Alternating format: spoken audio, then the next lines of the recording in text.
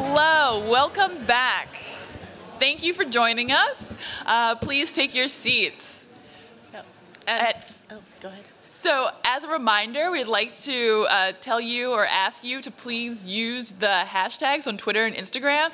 We are having a conversation and we'd like for you to be a part of it. So it's hashtag Black Design Matters or hashtag Black in Design. And we're very excited about this second half of the event. Not only do we have sessions addressing the city scale, the regional scale, and a keynote with Phil Freelon and Daryl Crooks, we also have performances from Genesis Fonseca and the Kumba Singers. And with that, we'd like to introduce Azura Cox and Shawnee Carter to introduce our next panelists. Thank you.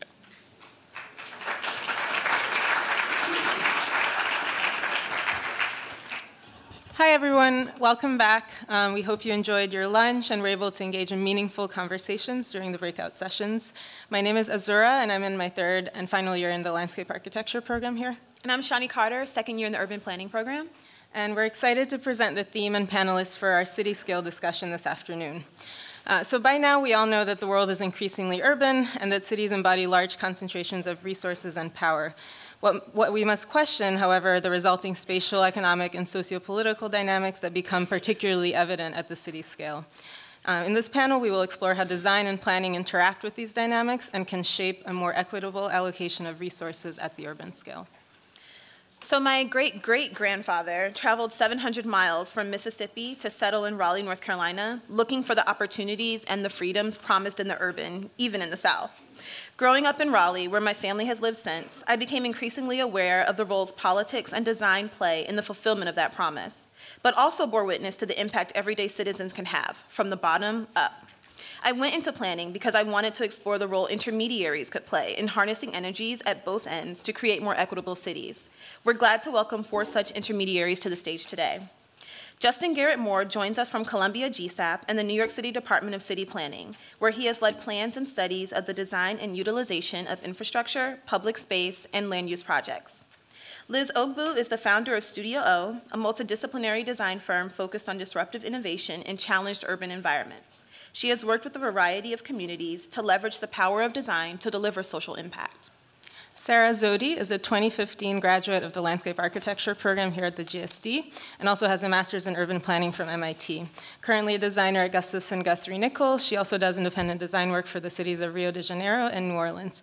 She was named a 2014 National Olmsted Scholar for her early contributions to the field of landscape and urbanism. And then Cherie Franklin is the founder of Urban Design Center in Los Angeles, where she specializes in the development and financing of affordable housing, community, and infrastructure projects. Her focus is to use the design process to build long-term leadership capacity within communities. So each panelist will present his or her work for 5 minutes, and then we'll engage in further discussion and open it up to a Q&A. So to start off, we'd like to remind everyone of our scalar provocation. Coming from such diverse practices, how do you engage both people and structures at the scale of the city? How does your practice interact with materiality, culture, and social consequences, especially as they relate to Black communities? Thank you. Thank you.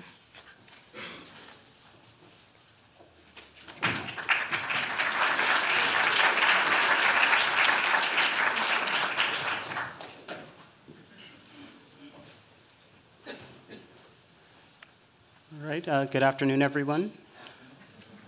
I've decided to not necessarily show my own work as an architect and urban designer at city planning, but to show really an important history of the city and Black design in the city, and I'm calling it What We Ought to Know. I went to architecture school for a total of 7 years, and very rarely did we talk about what Black people did in the design and building of the city. To start, channel Jane Jacobs, where she said that cities have the capability of providing something for everybody only because and only when they are created by everybody. So I'm going to share with you a history of the city. This is Indianapolis, circa 1940, and this is that space of great migration that was kind of introduced in our introduction here. And this was the space that Black people had for their city. And so there are a number of responses to this that really determined a lot of what we consider the American urban condition. So this is one response, right? The sort of modern model of housing, public housing that was built. So this is what the federal government did, which was in neighborhoods like that, slum clearance, and to build housing like this that we all knew had a lot of challenges, such as being designed for segregation. But what I wanted to offer was what is a different history that we're not often told and taught about in schools. And this gentleman is my grandfather.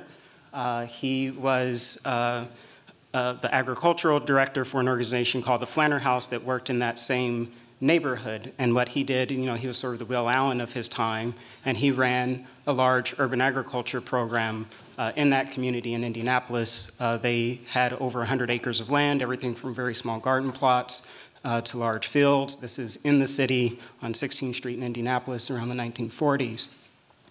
So they had these programs. They taught canning, education, nutrition classes that were really intergenerational to help the people that were in that community. They had even a demonstration kitchen in a community center that they had built, and they were teaching people how to cook food and really a model for community engagement that was designed and was spatial, but it was also social and economic. So these programs, what they call the self-help services programs, taught youth, seniors, anyone that needed work, how to garden and how to make money to contribute to their families. Now, something that was really critical that this group of people, and keep in mind that these are black people in the 1930s and 1940s, were generating a new model for urban development and community development. So this is a sociogram, a social study that they did about the families that lived in that community. They mapped and networked who were the leaders, who were the connections, where were their strong links and bonds for finding ways to build capacity to change that community and to improve the conditions. So they got together and they did a program which was to build new homes in the inner city, 300 houses through a self-help program, and they got approval from the city to build houses with sweat equity so that people could build their neighborhood. And so this is what it looks like. And this was designed by a black architect, Hilliard Robinson, who was sort of a major and prominent black architect at the time. But the power of this image is that this neighborhood was designed by black people, it was built by black people, and it was sort of a critical moment.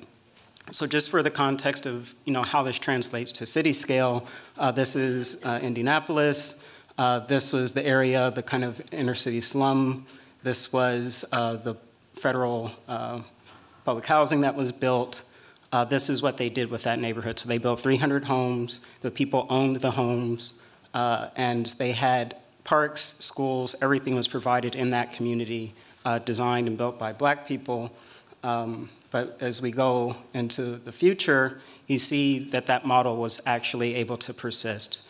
So this community today still exists. They still have their school. They still have the homes because they owned the homes. But everything around you see, including the federal housing, did not work. It fell apart. It was torn apart. So I wanted to end with sort of sampling from the Flanner House's New Frontier Plan, which was sort of their ambition for the project. And it states, and I think this is sort of a manifesto, or it's at the level of manifesto for the city. They ask, what is it about people, about their needs, their abilities. It's about what people know and don't know and what they ought to know. So I don't have time to sort of show all of my own work, but basically we've taken sort of inspiration from that work that was done in the past and doing projects back in Indianapolis and similar neighborhoods. So you can find information about that at urbanpatch.org. Okay.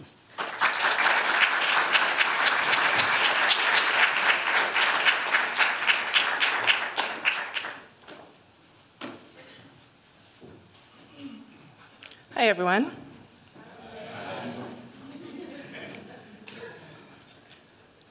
I'm glad that we went through that this morning so that we all know now what is proper etiquette at this kind of conference. So I wanted to talk a little bit about my work and less about going through all of the projects that I'm engaged in, but just more that in taking on the type of work that I've decided is my mission to do, of how it has completely reframed how I approach it as a designer and the shifts that I've had to make from what I was originally trained to do. So we do not have an hour to go into the academic discourse of wicked social problems, but generational poverty, incarceration, gender violence, hunger, all of these are examples of wicked social problems. And I'm the child of social scientists, so we talked about these things as I was growing up, but I was also the weird child in my family who drew. And as I found my way to architecture as a path, that would be a great way to explore the drawing graphic ability. I also tried to figure out how I could still connect to that mission and those discussions that I was raised with, of this idea of how do you go and make impact in the world.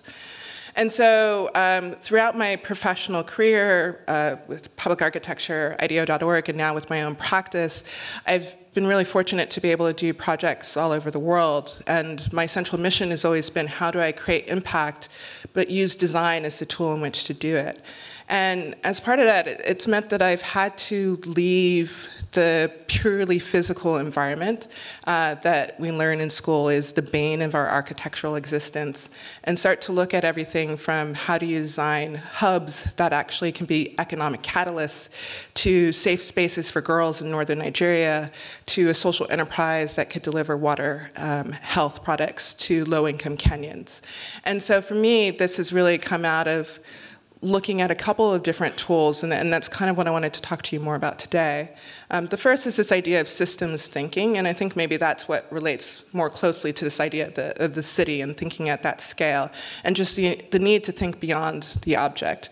So, when we talk about social impact as it connects to architecture, we can talk about an affordable housing development. We can even talk about reclaiming a vacant lot and turning it into a wonderful park. But a lot of times we're actually also talking about how do we make an impact in a community. And that impact often needs to extend beyond just the pure object. The object is not divorced from it, it's actually part of it. It's part of an entire system where we're looking at issues of economic empowerment, health and well-being, social cohesion, and even something as simple as play and fun. And so for me, that is the design project. It's not the building. It's all of those things that actually create a vibrant and meaningful community. And so I think it was Kwame who said that he was not an architect, he was a builder of communities. And I would say I am an architect, but I am also a builder of communities. And in particular, the things that I'm trying to design is what I call opportunities for impact. And so it's sort of saying that the project is really how do you create these broader systems that make meaningful impact in people's lives. And so as part of that, I think it means that the inputs are different. It's not just about like the size that you have to work with or the budget. It's about things like the immigration debate or childhood nutrition or even gentrification. And that means that the outputs, whereas there's buildings as part of that or products, there's also things like advocacy campaigns, a social business strategy, a community benefit organization. All of these become part of the things that I design as part of the projects. But I also want to say that I am not doing the hero architect thing. So it's not me by myself designing these things. It's who are we bringing to the table? It's public health experts, it's economic development experts, it's community members. We're all coming together to try and figure out how do we create the most holistic project possible.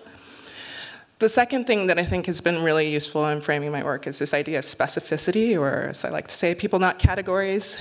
So, the past couple of years, we've kind of experienced a lot of visceral experiences that triggered the Black Lives Matter movement. Trayvon Martin, Sandra Bland, Freddie Gray. And it's not that Black people started dying in the last 2 to 3 years. It's not that we just started getting followed when we were in the wrong community or in the wrong store.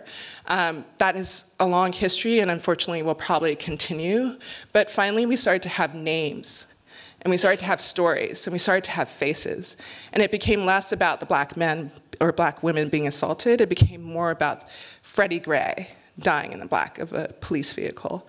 And so for me, that's not just about thinking about the context that we're operating in, but it's also, as a designer, thinking about the context that we participate in. So one of the projects that I'm involved in is in San Francisco in a neighborhood called Bayview Hunters Point, which is, for the last 75 years, been historically African American. It's known as an industrial district, so pretty much every environmental injustice legacy you can imagine has been perpetrated here. It's also one of the poorer districts in the city. It has the highest percentage of public housing. And so the site that I'm working on is the site of a former power plant. And when we talk about community, a lot of people default to the African American community that's living in public housing. This is a picture of an event that we just had in the community a couple of weeks ago. And for me, when we dumb things down just to a category, that similarly ends up being as bad as when we talk about Black people getting picked by the police. It's the need for us to be specific about who we are talking about, because in actuality, on the ground, the issues of the Black person who's living in the public housing development is different than the issues of the Black person who actually bought their home because they worked in the shipyard and earned enough money to be able to do it. They face very similar issues, but there is also incredible diversity in the things that they're undergoing. And so part of what we need to do when we talk about how do we do projects in this community is start to look at people as people and not representative of the category that we want to associate them with. It's the only way we're actually going to be able to understand what their critical needs are, as well as what are their aspirations in life. And so a lot of the work that I do is also about how do you create opportunities to be able to engage people in these environments and ask them questions. And that can be everything from, a workshop on toxic stress to doing a circus, which we've done a couple of years in a row. And then the final thing, since I'm almost out of time, is this idea of empathy. And I want to stress that empathy is very different than sympathy. I think a lot of times when we talk about practicing in some of these communities and we're like, oh my God, those poor people who are living in those very severely depressed environments, that is sympathy and that's not going to help anyone. Empathy is actually about emotional intelligence and using that to be able to then create something that can build capacity and improve their lives. And for me, it's really about this idea of both looking at people as individuals and hearing their stories and using that as a platform for development. So this is Oscar James, who's in that Bayview Hunters Point community, and can talk to him about all the injustice that have been perpetrated in this community, but also he has stories of strength where they've been able to actually find a way to rise up above that thing. And it's not to say that you ignore the things that are bad. Actually, I want to stress that you listen, and you listen even with more intention. It's not just, oh, this poor community, but it's actually like listening to their pain. And I think one of the critical things that I do with the projects is come in as an individual and actually say, I'm here to listen to you and listen to what you have to say. And that act of acknowledgement of the pain, but also their resilience, I think is a huge part of creating better projects in these communities. So here's the 3 tools, and thank you.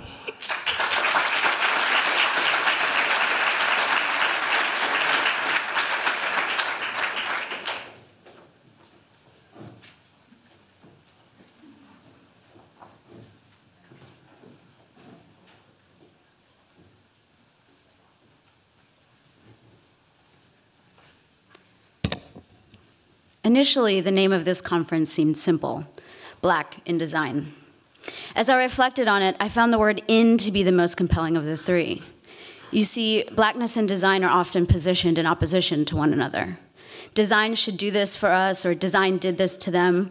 Their mutual exclusivity prompted me to revisit the words of one notable Harvard alum, Du Bois, who states, "It is a peculiar sensation, this double consciousness, this sense of always looking at oneself through the eyes of others, of measuring one's soul by the tape of the world that looks on in amused contempt and pity."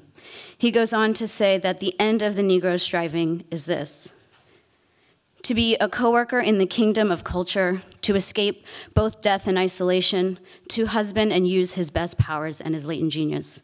The breadth of the work in this conference speak to each one of these aims. So to declare that one is Black in design, we position ourselves in this space, in the chasm created by the double self. We posit that there is here a latent genius untapped by contemporary design. I'd like to speak today towards a process for design to engage productively with spatial culture, especially those underrepresented in architecture's canon. I call this process interpretation. Lefebvre, Desserteau, and their contemporaries declared that people experience space in a multitude of ways. However, design has not progressed much towards articulating what those experiences are and how interpreting them might be generative towards design. Interpretation is really an analysis process that's at the heart of the basic concept of design.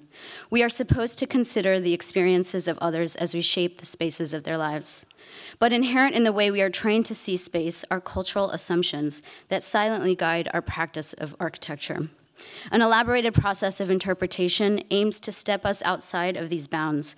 I propose 3 departure points as a process of interpretation. Lefebvre asserts that time is a critical 4th dimension to establishing place consciousness. So a redesigning of space with cultural relevance requires an intimate insertion of time. The arts, including the performance arts, have historically been very accessible with low barriers to entry. They also form the roots of many oral traditions. As such, cultural production should be considered a registration of spatial vernacular. Different cultures delineate space in different ways. So this is about looking at the distinct ways that people negotiate between private and public, indoor and outdoor, and types of uses. Of the 3, this is the one we're most trained to identify, so this is set up to suggest that these 3 are both nested, but also recursive. And I'll go through 2 projects through which this process, this methodology has been both employed and evolved. This is Freedman's Town in Houston, Texas, constructed by freed slaves in 1866 on a swampy backwater that was then unwanted. They cleared the land, constructed their own homes, made their own bricks to pave their own streets, provided their own services and utilities, all things that the city refused them. Freedman's Town became the civic heart of Black Houston, home to teachers, shop owners, lawyers, doctors. Over time, a series of traumas have continued to wipe away these structures and the people in them. A freeway bisecting the neighborhood, urban renewal, and of late, extreme development pressure given its proximity to downtown. Through a series of planning efforts, people stated definitively that they want something here to speak to their culture and history. At the time, I was working for a small landscape architecture office contracted to do the design of one of the streets. That's Genesee Street, which you see with relationship to the historic grid on the left. The original scheme was, oh, we'll just put trees 30 feet on center and put African symbols in the paving. I took the opportunity to make note of the very distinct delineations between public and private uses in the neighborhood and traced its architectural typology to West Africa, brought to Haiti by enslaved peoples who fled to Louisiana during the Haitian Revolution, from where it spread to the bayous of Southeast Texas. You'll note that by orienting the shorter end of the home along the street, the settlers achieved a greater density of facades on each block, which had a profound effect on the social nature of the streets. The facades were in alignment with one another and had virtually no setback. The ubiquity of the porch created a gallery of spaces that punctured the streetscape, blurring the delineation between public and private. The public offering of the private facades were intimately tied to people's association with the place. So while some of these structures are still there, I studied them. I went out in different seasons and times of day to record the qualities of light, noting the patterns created by the stairs, porches, windows, and doors. I took note of the paving pattern the original settlers laid. You'll note that there's an orthogonal pattern on the roadways which turns to make a diagonal in the intersections. I found through sort of urban legend that the settlers did this to highlight the intersection as a space of ritual and cultural performance. We recognized we had an opportunity to frame our street in a similar way, incorporating the historic bricks to elevate the intersections and abstract the dimensions of the historic structures with a series of black concrete walls, concrete panels, their color and material signifying the modesty of the structures. We didn't want to just summarize the past on a plaque. African American philosophies of time are largely influenced by a circular notion of time. The future is the future, but it is composed of pieces of the immediate present and the past. So we wanted to offer a new public space, but that aimed to invite the uses, interaction, and intimacy the neighborhood has borne witness to over time. To this end, I simulated both sunlight and artificial light, testing the shadow patterns these panels will cast on the street. I proposed using the actual wood panels from the structures to form the concrete, such that the concrete walls would become casts of the structures, an imprint of their grain. The planting would be central to providing shade in the Houston heat, but also to the spatial narrative. The leaves of the banana plants, fishtail palms, and weeping willows stretched through the cutout doors and windows. their thick, heavy swampiness speaking to the bayou edge the settlers originally cleared. As landscape architects, we were basically asked to put trees and benches on the street, and we did that. But interpretation would allow us to evolve that form and engage with the neighborhood's spatial culture in a productive way. We can find another illustration of this process on the other side of the world. This is Rio de Janeiro. In 2011, the city began upgrades to the sewer system downtown to prepare for the World Cup and the Olympics.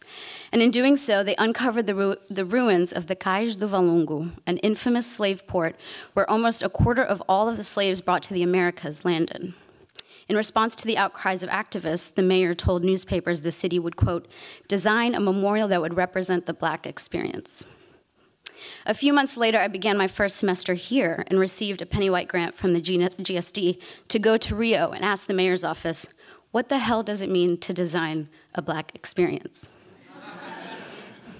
Their response was, we don't know, and do you, and could you design it?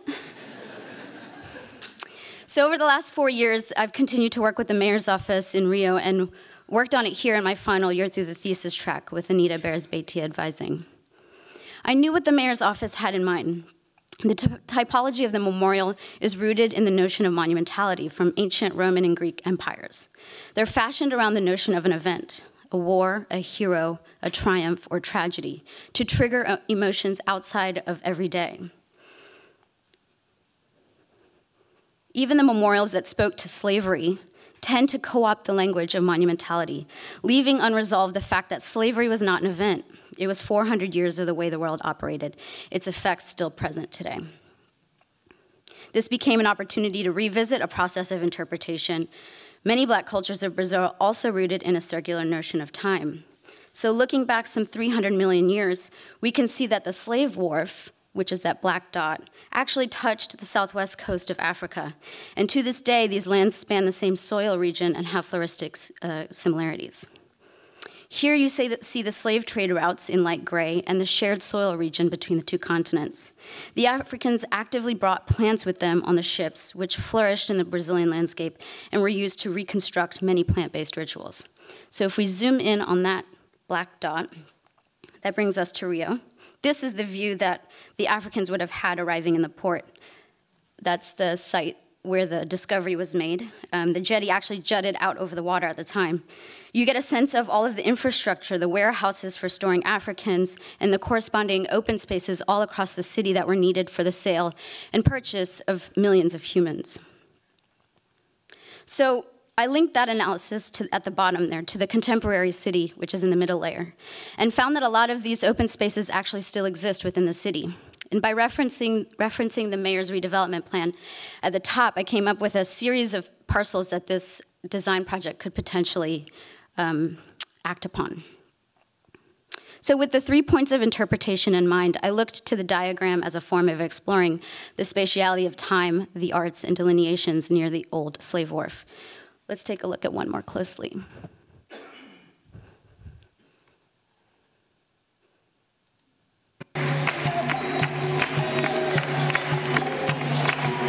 So here we are looking at the movement of bodies when urban spaces are taken over to play capoeira, an Afro-Brazilian martial arts.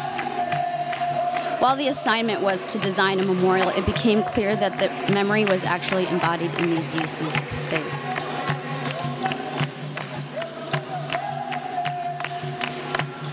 I won't have time to let that play.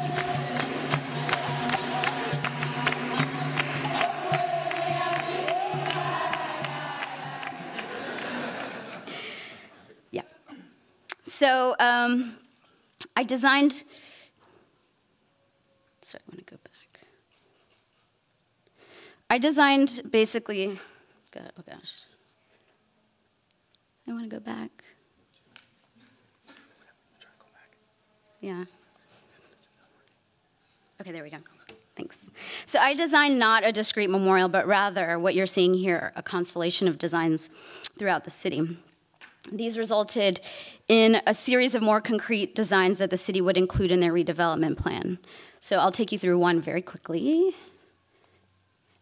This is the archaeological site. So through the historic analysis, we found that the actual extent of the old slave wharf was much larger than the archaeological site, and proposed parcel swapping to expand our intervention.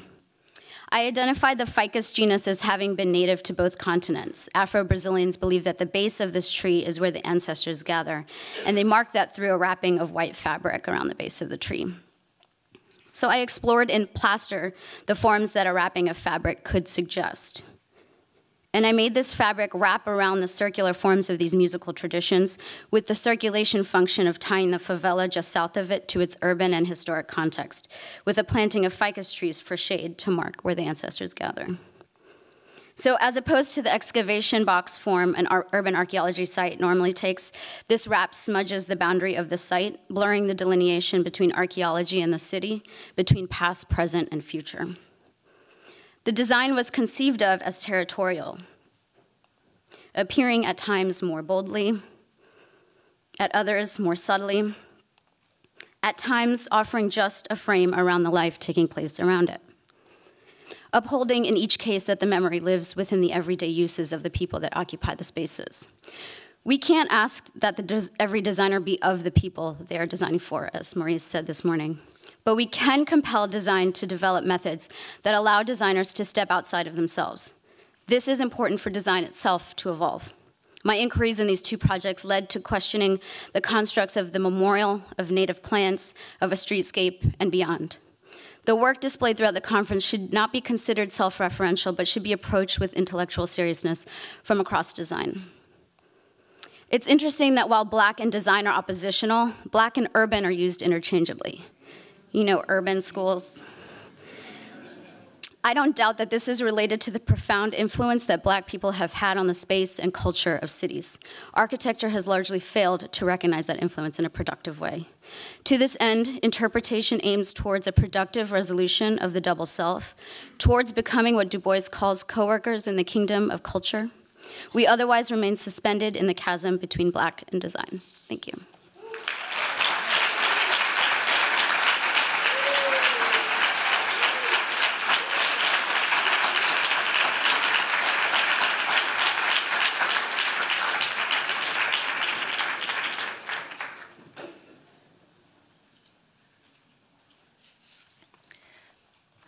Well, I only have one slide, and I believe Juanita Tate is in every community. For many communities, concepts of materiality are a luxury, perhaps unthinkable, particularly when disadvantaged communities have not had the opportunity to consider the manifestation of their environment. But it is opportunity that makes materiality a catalyst for the elements of change. These are elements that I have woven through every aspect of our work at Urban Design Center. That's advocacy, being present, driving accountability through every decision-making process, empowerment, engaging the voice of the people, the stakeholders, inspiration, purposeful, relational, both culturally and historically, equality, that's access and excellence, revitalization, the evidence of what we can do, exemplary work, pride, respect for the community, the people, the collective, prosperity, it's generational, we must pass it on, and legacy, accomplishment, validation, and the foundation of our work. We know that materiality of a built environment is inextricably mandated by the distribution of resources, access to human capital, land use planning, building ordinances, and the implementation of policies set by city governments. The elements of these government mandates and how they manifest depends on whose opportunity is at the table. You are the opportunity, the brain trust, for our communities to truly drive change and ensure that what is brought to fruition today is a strategic and continual catalyst for a beneficial future. The fact that you, the collective, have come here today to deliberate the quality of our urban communities is truly inspirational, and I have received so much inspiration this weekend, more than any other opportunity I've ever had. But I did not have such foresight when I started out with my company. I was going to be a corporate titan. I was going to work in corporate America and be very happy. I was working at a boutique investment firm that sold large assets to Japanese trusts and pension funds. But a friend of mine from UCLA, Mandala Kaise, would continually call me and tell me, you need to go work in the community. And without fail, he made his case. I simply did not know what he was talking about. I was very happy being the opportunity for our clients. Then in 1990, I was looking out the window of our Santa Monica office towards South Los Angeles with my boss, and he says to me, one day, I'm going to build that place over there for people like me to live. And I stared at him intently as if to hope that he'd recognize that I must have some relationship to that community. And he just stared back at me. And then before I knew it, I said, you know what? Me too. I quit.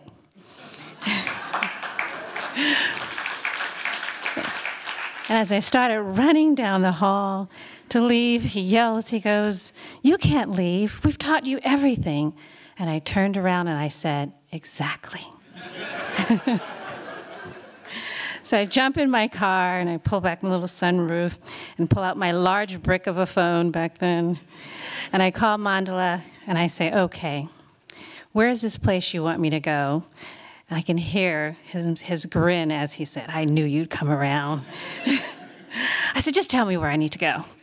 He goes, Saturday, 12 o'clock p.m., Vernon Central Library, that's where the community meets. It's Central Avenue is the birthplace of the African American community in Los Angeles.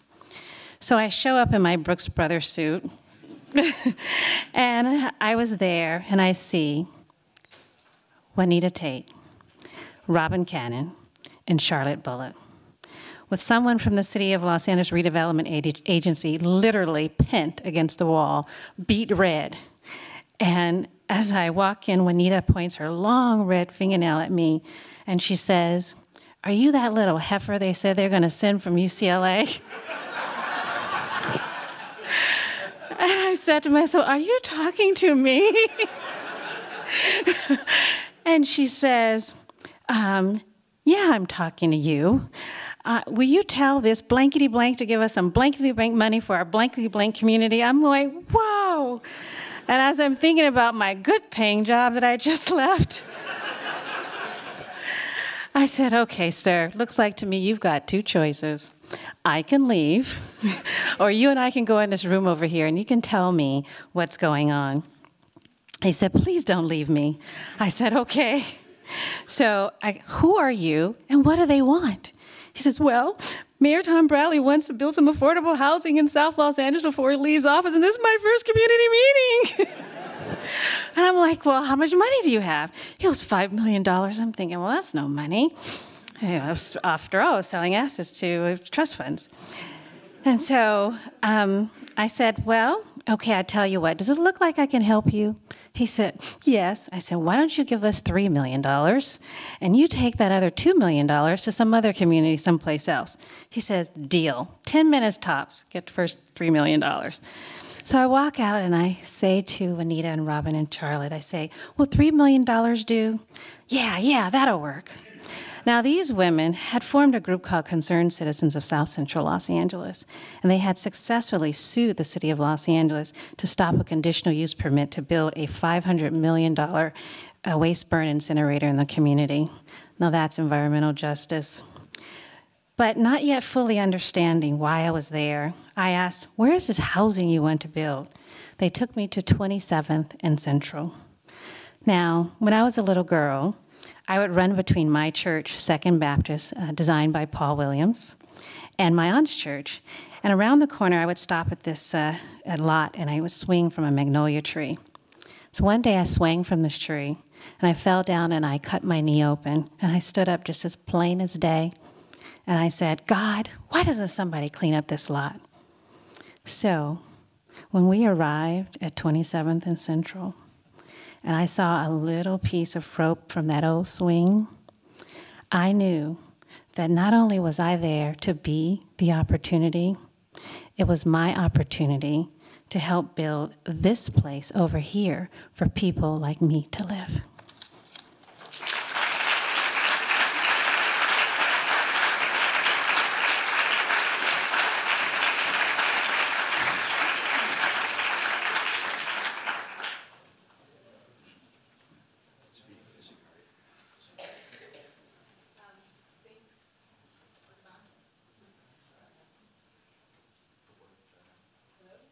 Hello? Okay, great. Thank you so much for these beautiful presentations.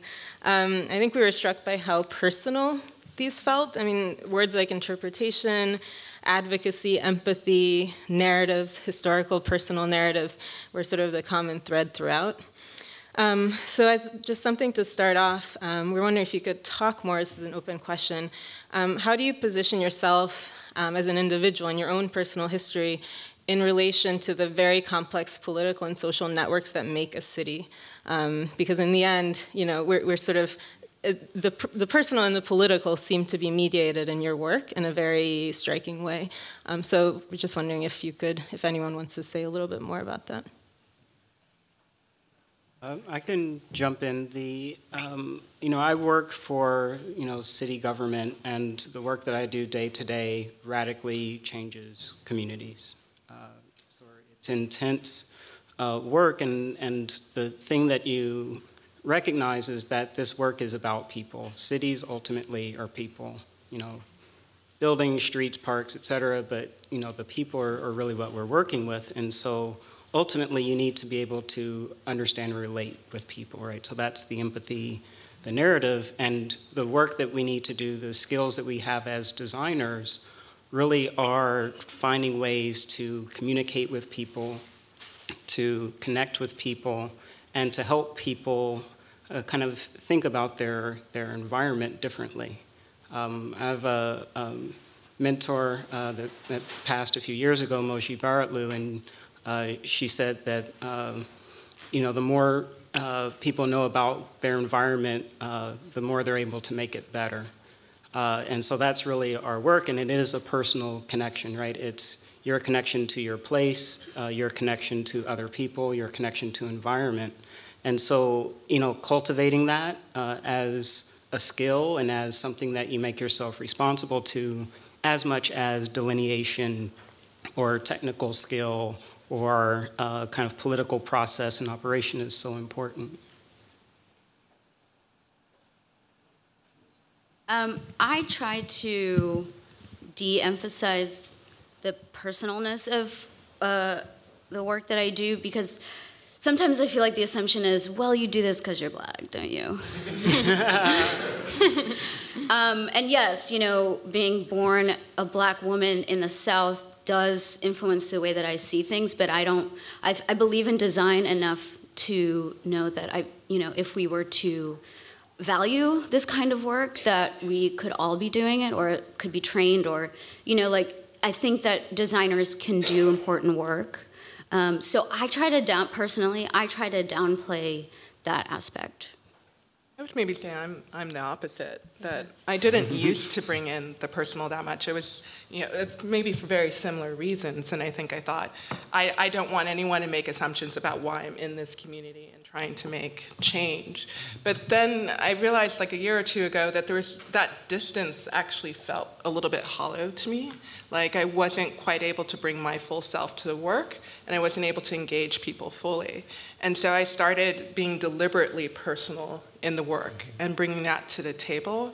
And what I found was really interesting is that that allowed people on all sides to connect to me more and to trust me more. I think part of the challenge in a lot of places that I go into, saw the top line of that 6-circle diagram where like those challenges are huge. And it's really easy to feel overwhelmed by them because they are so abstract. And when you're personal, it creates an ability to trust me, to be able to say, all right, this is really scary territory that we are going into. We have no idea, the risk of failure is super high, but I trust you. because you've taken the time to listen to me, and you haven't just treated me like a project, you've treated me like a person. And I see this not only for the groups that I'm dealing with, but also for my clients. Like, I work for not only nonprofits and social enterprises, but I also do work for corporations, and it's really easy to kind of paint them as the big bad wolf, and frankly, a lot of them have done stuff to earn that.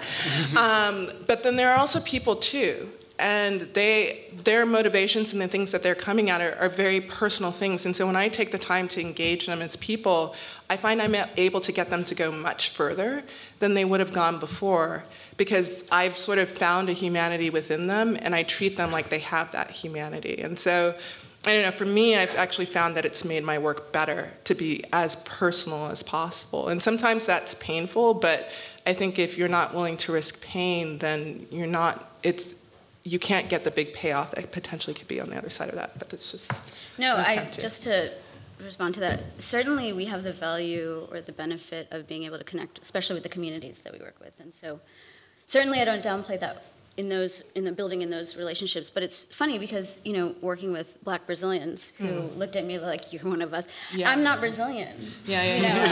But, I was able to play up actually my experiences in a way to build trust from a community that I have nothing to do with. And I think, I do a lot of work in sub-Saharan Africa, and it's a very similar thing. Right. It's like, we have something that we can connect around, and then that becomes the seeds for them to say, well, that white person you just brought in the room, I'm not sure I trust them. Right.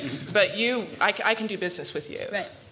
I bring my personal self to every single project because I believe that it is our voice, our leadership, our thought leadership that can help drive the process and maybe set the agenda and make sure that you're speaking from the voice of the people. I can't tell you when, someone comes up to you and they pull you on the shoulder and go, we don't like that, or could you make sure that happens? I need to be able to speak up and be their voice and demand that there's a level of accountability at the table no matter what the project. And I'm now older. I like being older now, and I can speak my mind and say what I want to say. and so I don't apologize for what my core mission and my core values are under any circumstances or by any means necessary, and that's how I approach every single project. And I tell people I will sell oranges on the corner before I give up my values. I just don't need money that bad. So and that way we can keep accountability no matter who it is, mayor, congressional people, city officials, departments, and we demand our fair share of funding. And we've been able to do that and raise over $140 million for projects throughout South Los Angeles because we make sure that it is about community, about the desires, and about transformation first and foremost. So we're really glad that we've been talking about personal experiences and bringing your personal self to the project and to the engagement. But I wanted to specifically address the role of allies, and it's specifically allies that might not look like us or might be from outside of that community. A lot of people that are attending the conference today submitted questions beforehand about, what can I do as a person that's not from a particular community to really engage with them and to build that level of trust and to still bring my personal self to the equation. Would you be able to talk a little bit more about, Sarah, you addressed the need for designers to step outside themselves, and I'm wondering if you could elaborate a little bit more on that, and if anyone else has anything that they would like to say specifically addressing how we can create allies and better empower them. Sure. Yeah, it's not about apologizing for my values. I think that I encourage everyone to hold these same values. And so, I was attracted to design coming from city planning, where I felt like design had this sort of flexibility to it and an open-ended nature that really could allow us to shape things, like design things. So we can form our own language, spatial language, we can have a vernacular, and I think that the burden is on design to develop those methods. I would just say that the majority of the communities I work in are not the communities I'm living in. And so, in a way, I'm always coming in as an outsider, and I think one of the most important things that I do before I go into any community is I check my assumptions at the door. And I recognize that I have assumptions, and I sort of list them out so I'm really clear on them and not let them come into the room. And then I think the most important first act that you can do is to listen. And not just like, yeah, but actually deeply, intently listen as if you were talking to your grandmother. And people can tell when you're listening to them and when you're not listening to them. And I think for them to begin, I use the word trust a lot, but I think for them to be able to trust you, which is what you need to do a good project, like showing that you're listening and responding and actually valuing what it is that they have to say and valuing their stories, is actually like the biggest first act of design. There's a project I'm working on in Los Angeles, Leimert Park Village, and it is a process where we're going about defining cultural retail within the core of the African American culture, Los Angeles, and redefining the buildings there, adaptive reuse. We're looking at building out the 2 public lots, and so it's a very attractive community. People come from all over, and they want to help. But what we've done is we've set our objectives, and we make sure that everybody's very clear on what the goals of the community are, whether it's ownership of some of the buildings that we're developing, making sure that they understand that it has to be cultural and Afrocentric, and about the diaspora. We appreciate other cultures, but this community is about the African community, and so we lay those out, and we welcome. Right now I'm working with a group of 30 urban planners and architects who've come to help from Cal Poly Pomona. I don't believe any of them are African American, but I've laid out a core curriculum for their class that gives them directive on how do they work with Sika, who sells incense and does ear piercing, to help him build his business from his perspective. So we help people understand how to work in communities, and that it is very important to do it from their perspective. So we'd like to thank the panel for their presentations thus far, and open up for, we're opening it up for about 5 minutes of Q&A.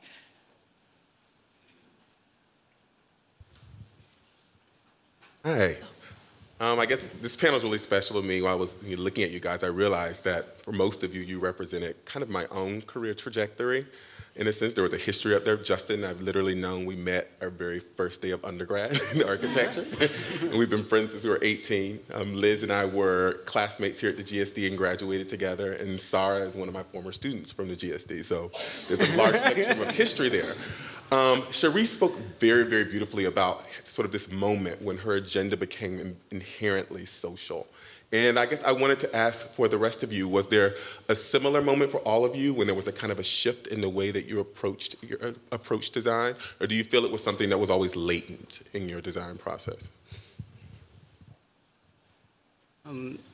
I can start. So the picture I put up of my grandfather, some of you might notice that I really look like a lot like him. So he died when my father was 5. I never knew him. And I was doing some research, and I found that photo. And it hit me, right?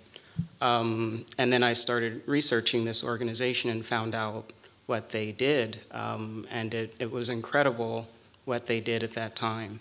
And frankly, I felt guilty that I wasn't doing more. And so the kind of the whole project Urban Patch, I didn't get to present it, but we've basically been replicating in small ways that project: affordable housing, community gardens, green spaces, community projects, education. I have 2 jobs already, and so it's like a 3rd job, but I had to do it. And so it really did shift my mission, because it was a connection that you can't ignore, the history of what we have done. I think for me, it's something that took a couple years to evolve.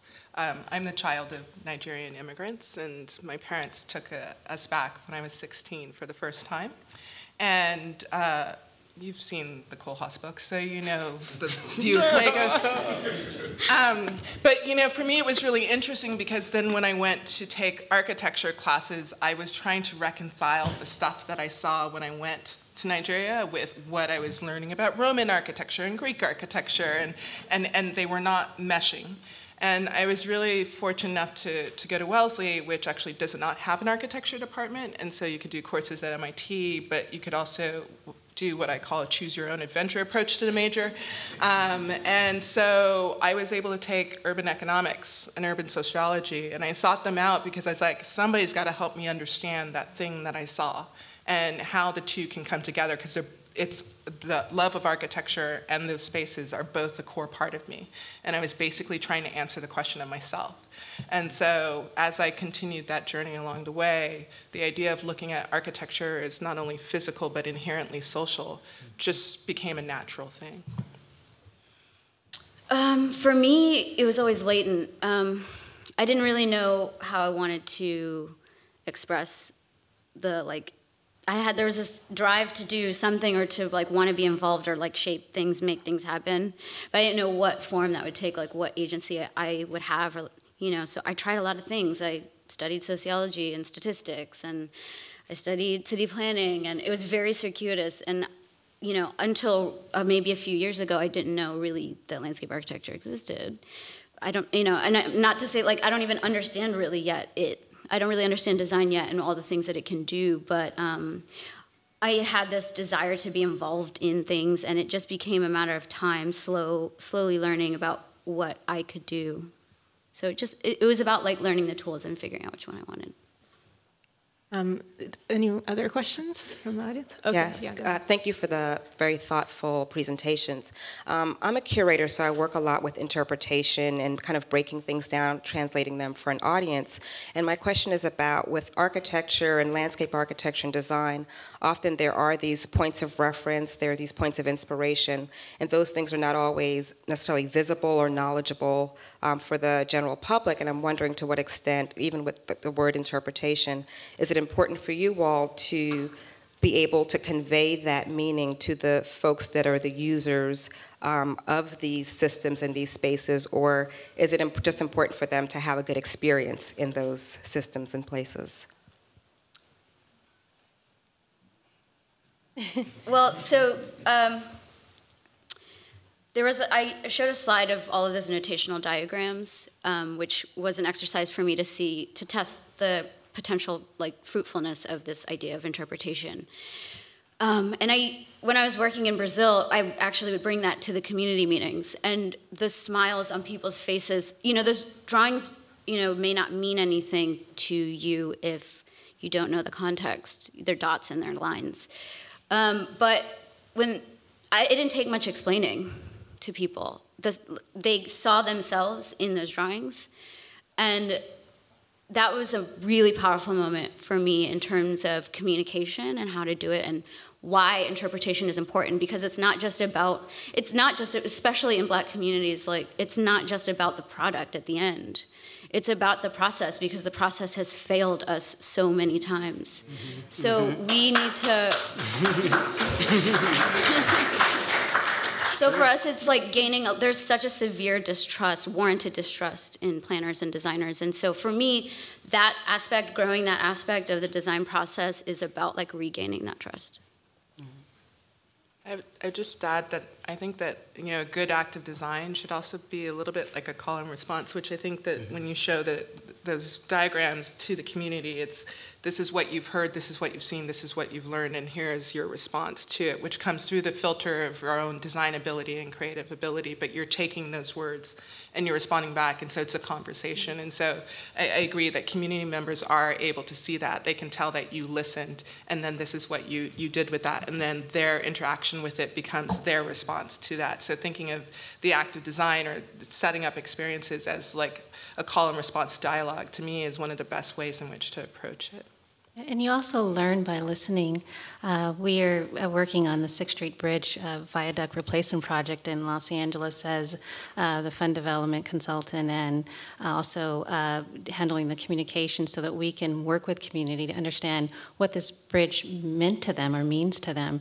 And we learn so much beyond the fact that the bridge is deteriorating and it needs to be replaced. We were able to drive the decision-making process by understanding what that bridge meant to people on both sides, in Boyle Heights and in downtown Los Angeles, and why it had to include those emotions in the design process. And the city, we helped lead the design selection process for the bridge, and we were really excited that the architect, Michael Maltzin, did include a lot of those ideas in the design, and people begin to see that bridge now in their new life, in the new way they're going to use it, and in the new way that they can connect both sides of this city. If anyone has a burning question, last question, go ahead. Otherwise, burning questions? Nope. Okay. Thank you so much to the panelists, and thank you all.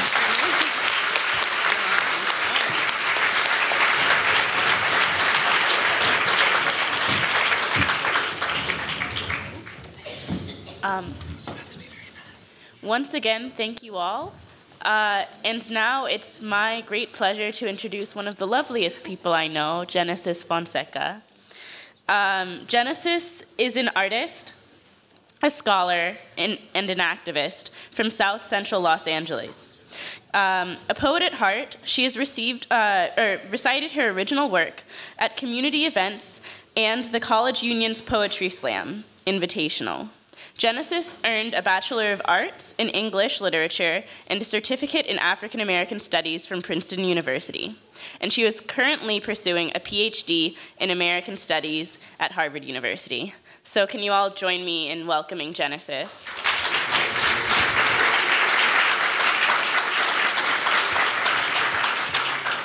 Hi, everyone. It's a great pleasure to be here. I'm very grateful for this space. I've been personally grappling with a lot of thoughts about environments, given that I stayed at this mental hospital at the end of my spring semester, and the space itself was very disorienting. And so since then, I've been doing my best to not only heal from the experience of being in an institution that was very confining, but also been reflecting on my own history. I'm from South Central LA.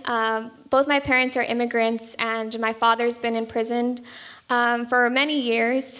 So the concepts of design are all things that I've felt very deeply in my body. And so today I wanted to share a kind of prayer for all of us here as we go off into our professions, but specifically for those of us who are crafting our lives, and as we think of designing so that we do things that uplift one another and that make us feel safer in this world. So thank you for listening. May the walls we build be built for peace. May the lines we draw us closer to love. May the ground we walk on guide our mission. May our mission be to stand for justice, to stand for you, to stand for me. May we build spaces that withstand the racism, the oppression, the hatred. May those spaces be instead filled with grace to understand ourselves as bodies deserving of good food, of good streets, of good treatment, of good homes. May the walls we build not muffle our worries, not silence our pain. May we stop crafting prisons. May the blueprints we make be blessed and bring blessings. May we talk and mean what we say. May we listen. May we talk to one another. When we talk of change, talk of hope, talk of community, talk of love. When police sirens go off, may we keep our faith. May we keep on talking to one another, talking of love, of you, of me, of our parents, of our grandparents. May we not be confined. May we break all of the silence. May we then break the chains. May we remind one another to remember that we can't stop, that we won't stop, that God built us strong-willed with good reason. May we keep talking, keep hoping, keep marching. We design and keep in mind that the outlines of any city, of any hood, of any home are built by hands, for hands to hold, to hope, to keep holding on, to say we matter. Our names matter. I matter. May we say our names and continue to rise and not be confined as we design. May we keep hope, keep holding on, keep talking, because we're talking about love. We're talking about revolution. We're talking about hope. We're talking about life inside each and every one of us. We're talking about love.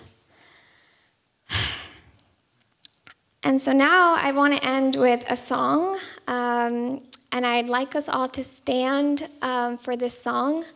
And most of you may have already heard it, but the purpose is to kind of listen and empower one another. And so I think this space is really beautiful. Feel free to join in and clap. And just be aware of how beautiful today is outside when you go outside. Love one another and remember your history and that it's beautiful and it matters. So if we could play this song, that would be awesome.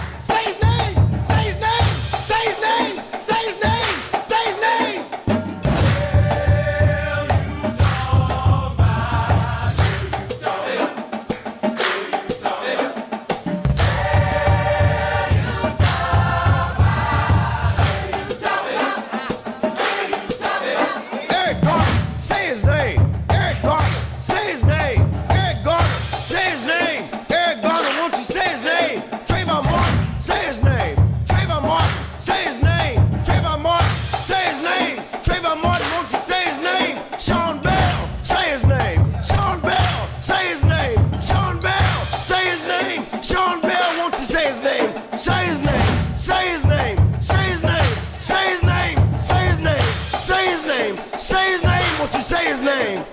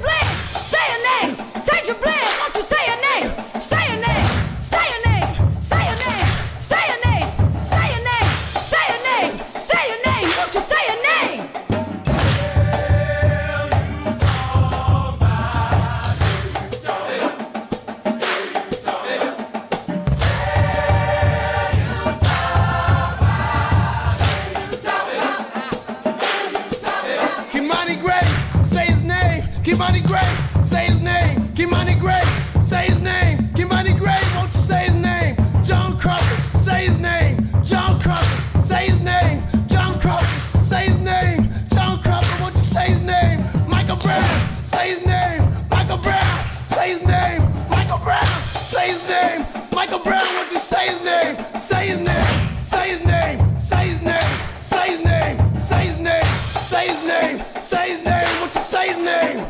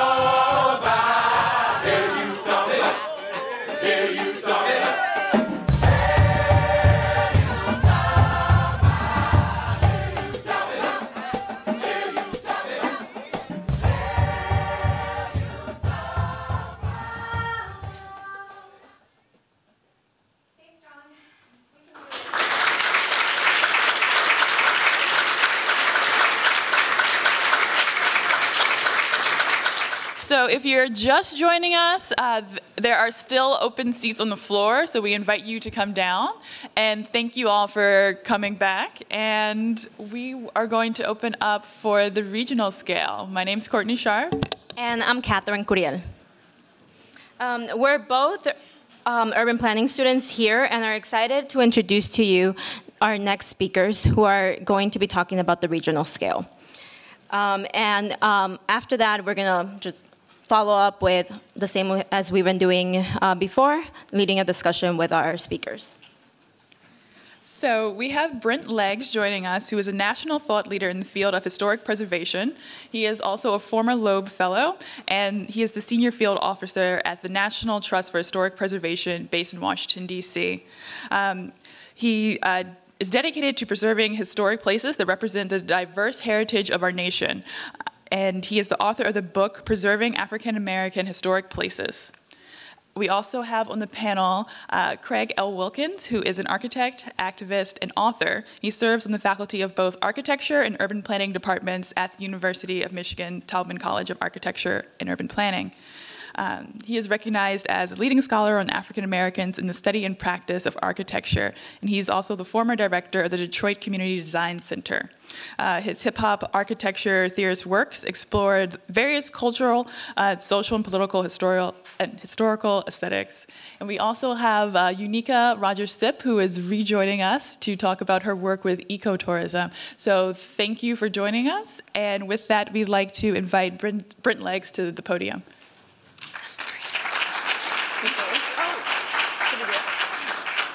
Oh, sorry. Like we were doing for every other scale, I'm just going to tell a quick story. I got a little carried away. Sorry. So just To set the stage, I would like to explain how the regional scale has affected me personally. My family migrated from Mexico before I was born. Because of my family roots, I've had the opportunity to live in 2 different countries. I spent 7 years of my childhood growing up and going to school in a different country, not in the US. My family still celebrates Mexican holidays, and my identity is closely tied to the history and culture of Mexico. While many people feel that their community is close to them in proximity, I constantly think about how I can contribute to the well-being of the people that I met in my past and those that live far away from me. I hope that this discussion can help us think about how our actions as designers and planners affect the people that do not necessarily live next door to us. Thank you.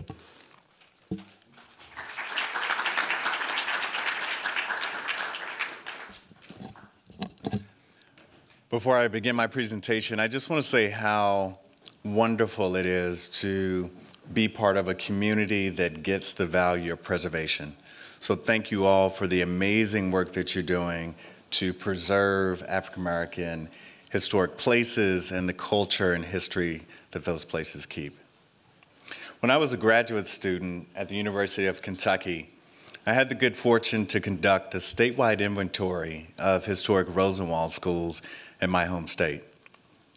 Rosenwald schools were constructed between 1917 and 1932. It was a massive school building program that was visioned by Booker T. Washington and funded by Julius Rosenwald, who at that time was the second president of Sears and Roebuck. Together they helped to construct over 5,000 schools in 15 southern states. During this process, I learned that my mother and father attended Rosenwald schools, and you can imagine the connection to these places once it became personal. I began to have this multi-sensory experience with these places. I could see, I could touch, I could smell, I could hear the creaking floorboards as I walked these often abandoned and forgotten buildings. But there was also this sixth sense, this transcendent quality about the value of historic preservation. It eliminated the gap between space and time. It was about the continuity of history and culture. And I knew then that Rosenwald and Washington's vision for uplifting the Black community directly impacted my life. That vision was real and ongoing through the value of preservation. African Americans have cared about preservation for, hundreds of years. And on an informal basis, that's Rosenwald schools. On an informal basis, we have been committed to preserving our history. So I'm sure you all have contributed to the Historic Churches Building Fund at some point. We've all done that. To conserve an important community asset. Every time volunteers mow the grass at a historic cemetery, they are conserving an important cultural landscape. But to do preservation in a formal way takes a real commitment from the African American community. And I just want to give you a little background on the first organized effort within our community. And this first took place at Frederick Douglass's home, Cedar Hill, that's in Virginia. In 1916, the National Association of Colored Women organized to raise $20,000 to protect this estate. And I want to read their mission statement, which in many ways to me kind of feels like a prayer.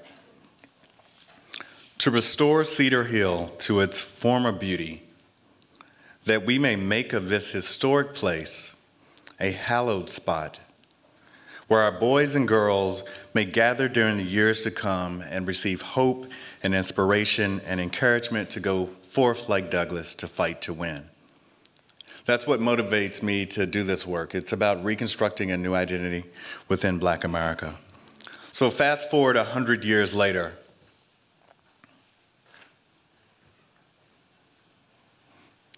And I had the opportunity, of course, to work at the National Trust. I built a regional program. It was called the Northeast African American Historic Places Outreach Program across 10 states. And the goal was to empower, encourage, and support stewards that were saving African American sites. The National Trust created a new business model, and our signature program is called National Treasures. I currently manage 4 National Treasure projects. The A.G. Gaston Motel that is in Birmingham, Alabama. It's where Dr. King had his war room at the epicenter of the civil rights movement in that city. Also, Joe Frazier's Gym in Philadelphia. And I want to quickly highlight 2 National Treasure projects. The first is Hinchliffe Stadium, a Negro League ballpark in Paterson, New Jersey. It is the only National Historic Landmark in baseball. It hosted 3 professional Negro League teams, New York Eagles, New York Black Yankees, and New York Cubans. So how do you preserve a building of this scale, 7,500 seat open air stadium that's all concrete, that sits within the heart of a former industrial city that has faced years of disinvestment? You know, we've done the standard preservation plan, engineering analysis. Now we're focused on the business planning. I want to leave you with some questions. When a site is constrained in its size and potential for revenue generation, what are the realistic potential uses and user groups that would support a project of this scale? What's the financing strategy for a $32 million redevelopment project? Here's another view. What are the parking options for this scale of events when there's no infrastructure to support it? This is my favorite project. Madam C.J. Walker's estate that's in Irvington, New York, one of the most significant historic sites, historic residence, I think, in America. It is exceptional in its beauty.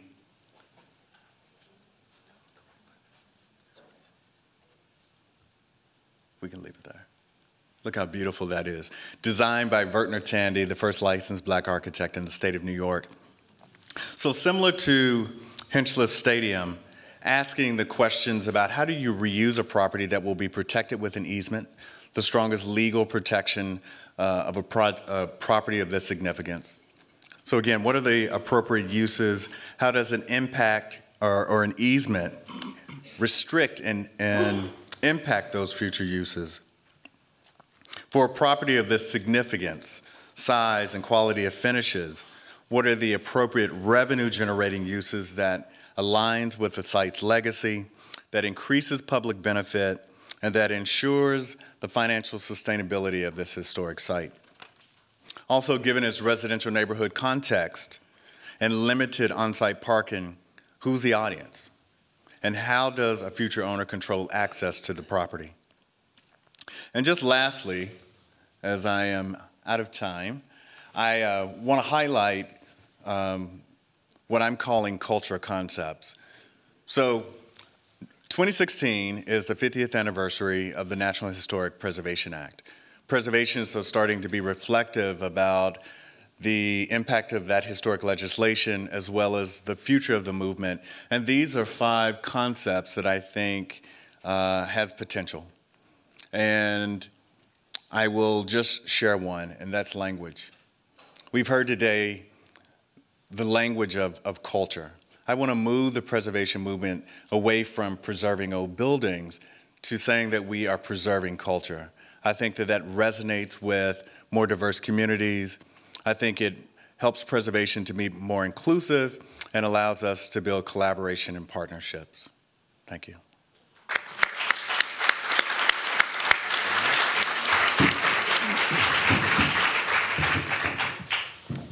As Craig makes his way to the stage, I want to follow up on something that Brent said. And if you're interested in learning more about the Rosenwald schools, there was a very good documentary that came out this summer, and you can find out more about it at rosenwaldfilms.org. Yeah, I think so. Don't start my time yet. I have to say something. I'm cheating, but it's only 3 of us, so we're good. but this is actually important. For folks who know me, they will know that I'm an angry man. I'm angry most of the time. James Baldwin says that, to be black and conscious in America means that you're just in a rage. And so that resonates with me. But I wanted to say that I was speaking to my panelists earlier that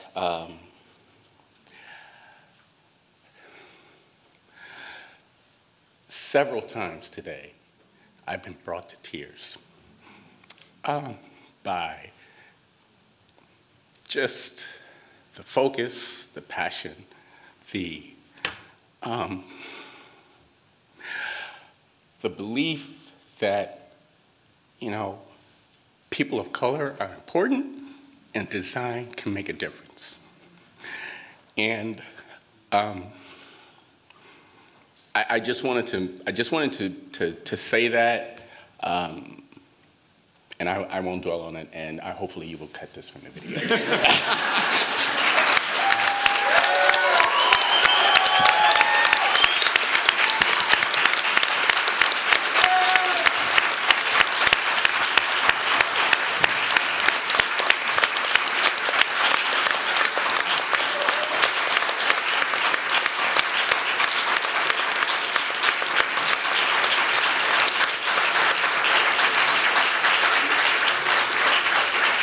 And so you should give yourself, that hand is for you.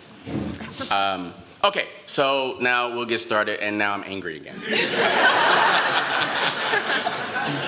So I wanted to take this brief time to talk about assets, because it's my belief that if you want to address the conditions of the marginalized, the disenfranchised, the poor, the underclass, the other, that this is an area that needs particular attention, and one in which designers can be extremely useful in the creation, recovery, and development of assets.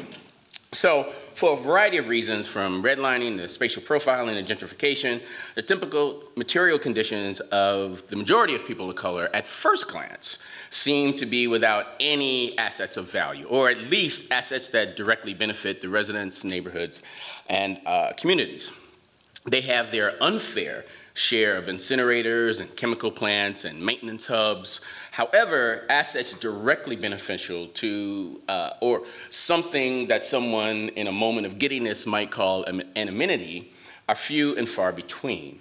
If they have schools, most of them are underfunded or underperforming, if not closed. If they have parks, most are desolate, undermaintained, if not closed. Access to healthy food is difficult, access to healthy jobs even more so. The privatization of public realm often criminalizes accessing the few resources available in spatial profiling, both in and out of communities of color, keep citizens constantly on the defensive. We know this. The Baltimores and the Fergusons of the nation are easy to see, but the Detroit Belle Isles and the campus Marshalls, not so much. It's not just cities, but it's regions as well. The Urban Institute recently released a report that concluded the bigger the region, the more the inequity. Today, neighborhoods are more separated by income, assets, and educational attainment than they were in 1960.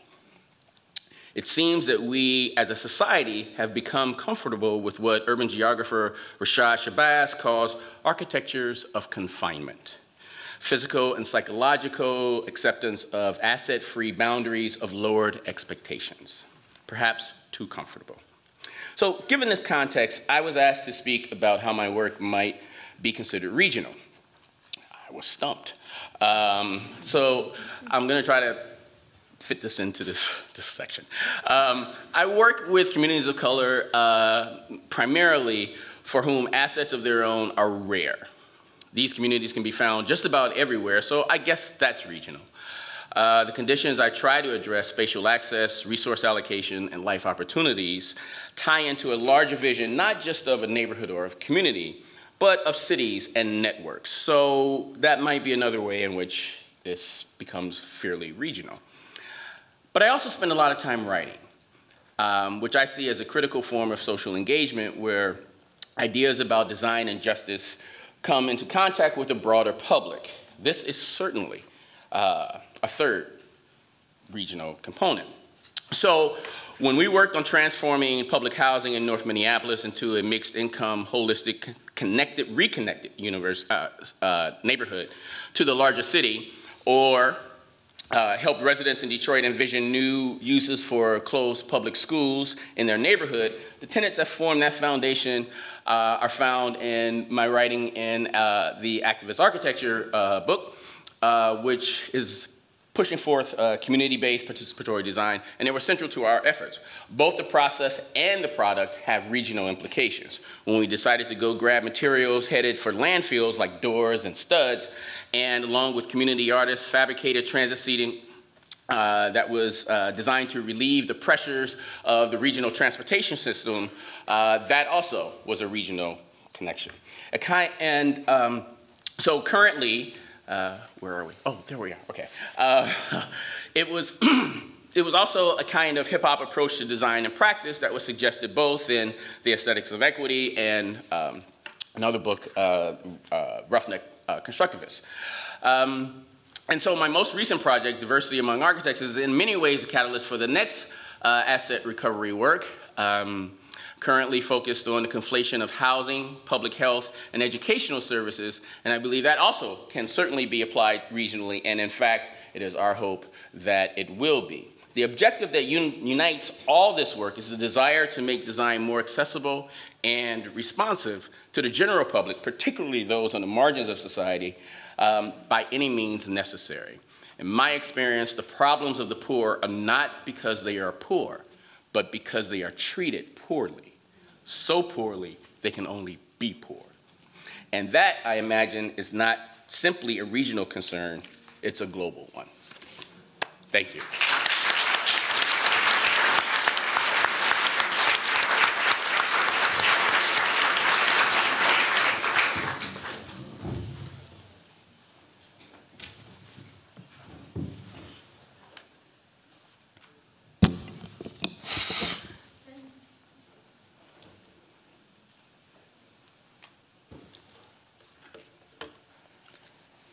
Thank you for that, Craig. So what you guys don't know is that my Loeb fellows know this, I'm pretty emotional too. So, you're angry, which is emotional. So I'm gonna try not to, I'm gonna hold mine back for the duration of, have you started yet? Good. Okay, so preservation and assets. This is a great combination for my talk. I did speak earlier today about working in the Black Belt region, a region which has been, in my opinion, treated very poorly. I worked with farmers, I worked with families who've inherited their land, and quite simply, they're just trying to do what they can to hold on to their land. This is a challenge, oftentimes, because of the horrific, sometimes, conditions that people are faced with. Nevertheless, we move forward. So I guess personal identity as it relates to this particular aspect of my work. Really, when I left rural North Carolina and I went abroad to study, every time I would come back for the holidays, I would talk with my friends and we would look, around in the community, and things weren't just the same as they were. It's like, well, what's happened to that playground over there? It used to be so nice. Or, what happened to the community center? Mrs. Jones is not there anymore. Who's keeping it up? Nobody. And so I guess I sat on the bench for a long time, really complaining about what the community wasn't doing and what the community needed. And my grandmother, being the wise woman that she was, she said to me, well, everything that we taught you about doing right, you're doing somewhere else. And I was like, So you're saying that the community, if it's gonna, be better, it's gonna be up to me to do that. So I think that I, came to that agreement with her. I came to agreement, and I came to a commitment that there would one day be something that I would do in my work that would sort of reclaim and and really helped me step into the position, along with other people like myself who migrated out away from the small rural places that they came from for opportunity or what have you. And that's really what I want to share with you today, how we're doing that. So this might be an example, or actually is an example, of what the families that I work with, what might happen, what you might see on their land. As a result of absentee ownership, there might be one elder in the family that is there occupying the space, but the rest of the family is off doing what they do. And so this was such an alarming, I mean, there are hundreds of these types of homes that are spaced out in the communities that I work in. And it was so alarming within 2 years of starting my organization, Sustainable Rural Regenerative Enterprises for Families, that we decided to create a volunteer program. And we were actually asking people to help. You know, people in my network, people at the GSD, please come into the community and help us give us ideas. What do we need to do in partnership with the owners here, the families here? What do we need to do in order to revitalize? So somebody heard us. Ford Foundation invested in us. They wanted to help us with this project, and it was another way in which we could also create some revenue, we thought, by creating a community-based tourism value chain. And I wanted to share the value chain that we constructed with the help of the Ford Foundation, because it's an important part of how we are actually in a place like Gee's Bend, Alabama, for example, or other small towns like Gee's Bend, where there has been this sort of contested history. There has been a lot of racial discrimination, no trust. And how can development happen when you're not in a trustful relationship with people who you have to get things done with? So the guiding principles that we utilize is a wealth creation process. We measure wealth is being measured by what's being created or retained. Everyone is in it all together for the long haul. Intentionally balances mutual benefit of everybody in the chain. All known costs are considered and addressed. And we obviously work to influence policy along the way. Just as an example of the way in which we are looking at the types of wealth.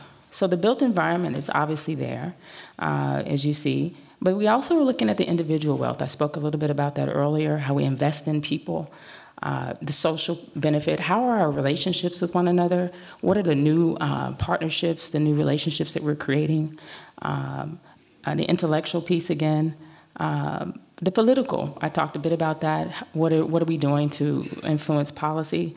And also the financial. I'm going to skip through that.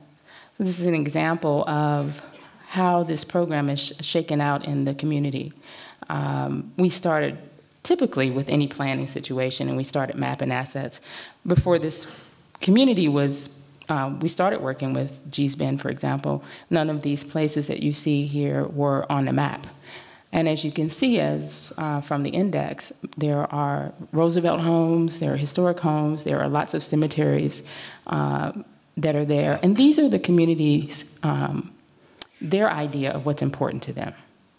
So when the idea is that if you come to visit this place, you're going to visit Gee's Bend from the perspective of what they want to share with you. And also, not just what they want to share, but what they are sharing with you in a development process, because they are taking on these assets and developing them themselves. So this old nutrition building that you see there at the top right, that was an old school. It's being converted now into a community design center. We work with the young people in nearby colleges to help articulate the vision. And this is an example of how our outcomes are. going in on a project like this, 6 months of constructing the value chain, we as the intermediary, bringing all the stakeholders together. We might not have any service providers in the community. We create the curriculum and we train people of how to be service providers and to welcome people. We might not have any new relationships to help, new businesses to help with the delivery of the services. For example, homestays. Those homes are actually turned into places where people can stay. So businesses have to be created for those homes to exist. And I'll just go into a little bit more here, one more. So the financial piece, we created a fund that is a sort of a cyclical fund. Any profits that come from the trips go into this fund and they help start up the other local businesses. There's some of the ways in which we're measuring and we're actually baking in sort of equitable and fair processes to build wealth. Again, that's my favorite picture, my image I wanted to show you again. So, I mean, I think the only way that I could really show you how we are mapping, this work is kind of shaking out, is that we have relationships now. We started this project in Alabama, and our intention was to grow it out of Alabama into Georgia, into Virginia, Mississippi, Louisiana, and we're doing that. And these are many of our network members. We have all of them are engaged in some level of revitalization and preservation of historic buildings, schools. They're involved in all kinds of interpretive businesses. It's just amazing. And so what our idea is that we hope that in a year or so, you guys will be able to come and visit these places, an agricultural heritage preservation, tourism, ecotourism route, being able to give back into these places with your talents, stay in these beautiful environments, and contribute towards the development that is really all of our responsibility. So thank you.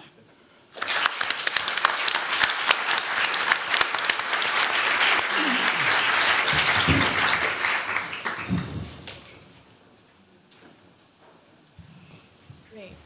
Thank you all so much for your wonderful presentations. So in advance of arriving here, as you all know, you were presented with a survey and there were questions that you were allowed to submit. And so we'll be asking 2 of them to our panel before we turn it over to you here. I'll start with the first question. And a theme that I saw throughout all of your presentations was this idea that design can actually, and what I've actually heard throughout the conference and also the questions that we got, but was that design can actually have implications of like social concerns, like Craig kind of leveling the field of wealth and kind of addressing the issues of inequality and in wealth creation. And so the question that I have is, how can mostly a field that is mostly aesthetic and like architecture have implications that affect kind of the social concerns like wealth inequality and make our society progress?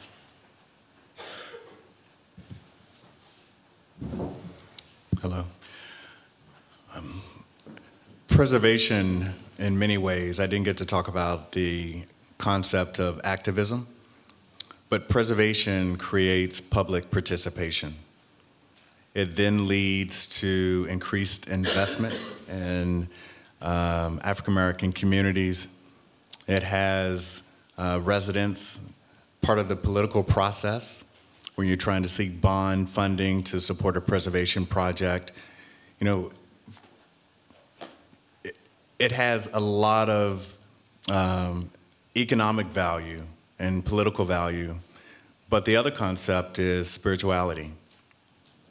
I think that we can begin to draw from the lessons in Black history and to use the embodied culture to create an empowerment curriculum. And that's around this concept of connectivity at the regional level, that if historic sites begin to collaborate, that, again, we can create a structure that begins to reconstruct that new identity, internal identity within Black youth. And for me, that's social value and the health benefits that we need in our community. I would take a little issue with the profession being perhaps an aesthetic one, or an aesthetic one only. Simply because, I mean, we've seen here today, many of the presentations aren't really about an object. They're about either a process or people or place or space. And I think if we only focus on an object, then we first self-marginalize ourselves because we can do so much more. We've seen that we do so much more. But we also increase the marginalization of the value of what designers bring within the general public. Because if they think all you do is to focus on an object, then when they don't need an object, they don't need you. And I categorically dismiss that as the value that we bring. It's one of the values that we bring, but it is not the only one. And sometimes it's not even the primary one. Sometimes the best design is no design at all. So what we have is the ability to really sort of look at issues, concerns, questions, culture, and bring to bear a kind of way of seeing the world, a kind of design thinking, for lack of a better term, that can be applied to not only objects, but systems, to structures, to the whole gambit of sort of what makes a society run. And I think if we simply, and I don't think people here think this, but if we simply think about what we provide is the image of the object, in about 10 years, the licensing of architects will be gone because you bring nothing else to the table. And, you know, why should you have a license? Because, you know, I wake up, I have a sense of design. Not just me, but somebody in the street. I have a sense of design. What makes yours better than mine? Doesn't. So we have to have something else you hang your hat on. So I would just differ with the fact that, you know, what can a profession bring to this if it's focused on the aesthetic? I don't want us to be that way. I want us to be something else. I want us to be more than that. So. Yeah, I think what I've tried to do, well, just what I've done naturally with my career over the years in fashion was looking at objectification and something that might be considered frivolous and changing it really to be something that's powerful, empowering, you know, educational. And it's, you know, I agree with what Craig was saying, that the aesthetic piece of it, I mean, we are motivated by beauty, you know. There's something beautiful that happened here today that brought you to tears, right? Beauty, you know, and we are taught to use and see beauty in the world, thank God. But it's definitely more to it. And one of the most powerful phrases I've ever heard was that in terms of the built environment or built, you know, infrastructure, built buildings, was that around education, you know, buildings don't teach kids, people do, right? And so oftentimes people think that the solution, we see a lot of times that the solution is something, we're gonna create this beautiful gorgeous building, and the social ills or the whatever goes away, and we got lots of empty buildings all over the place that aren't being activated. That there's something deeper and that's needed. So that's my 2 cents. And I don't want anybody to get me wrong. I'm not saying that we don't do gorgeous things. It's not, I'm just saying that they aren't. It isn't an either or proposition. I agree. It is a both and proposition. Thank you. So, in your experience, have you found the contributions of African and African art and architecture to be given equal credit to the works created by white designers? And if not,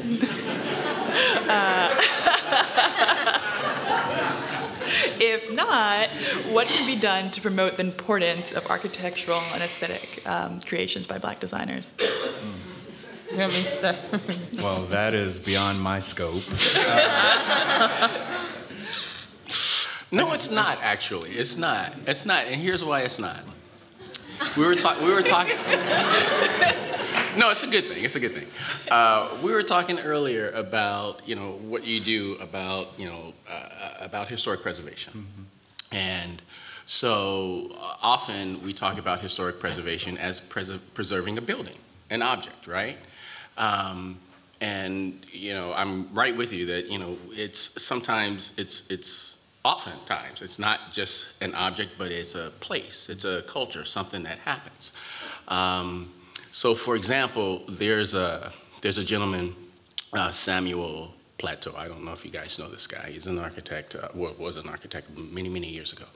Did a lot of stuff in South Carolina, also in Georgia.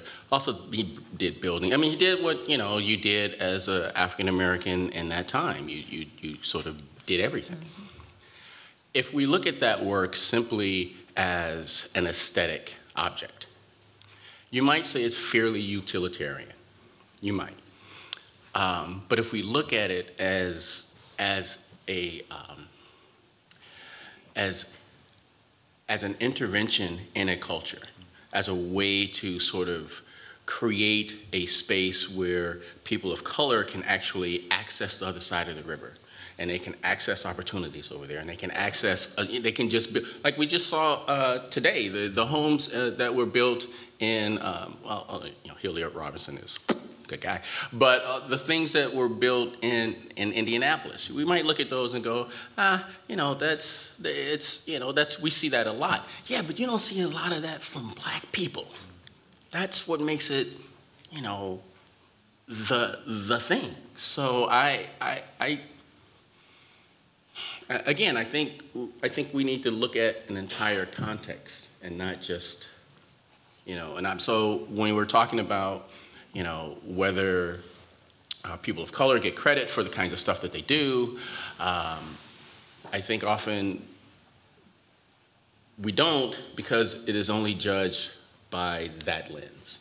And when you open up that lens, you go, oh my God, man, people of color have made so many contributions to how we live and how we work and how we engage each other. I think, so, why this happens? I think because we're judged by a very narrow lens. And I don't necessarily just mean we as people of color in the field, but just the field itself judges it by a very it judges itself by a very narrow lens. That's unfortunate. Like we look at the work in New Orleans, right? And we see all that beautiful ironwork. But really, folks don't really talk about the ironwork. They talk about New Orleans and the buildings and stuff. But the only reason we love it is because of, well, not the only, but one of the main reasons we love it is because of all that intricate ironwork. And it's only recently where folks have been attributing that to, people of color and, folks who were working both as freed and enslaved folks. And now you see that on the mall. You see that work on the mall. So it's hard to argue against that now. But we have so many traditions in this field that are never going to make it to the mall. So do we discount that? No, of course not. We have to open up the lens. So that's I'm done. Well, I would just add to that. art has a real role in the field of historic preservation. I don't know if any of you have been to the African burial ground in New York City. When there's no longer any physical evidence on the landscape, art can be a powerful tool to help reinterpret that story. Also thinking about Project Row Houses in Houston, Texas. You know, a painting inspired an entire revitalization strategy within a historic African American community. So art has a really important role in preservation.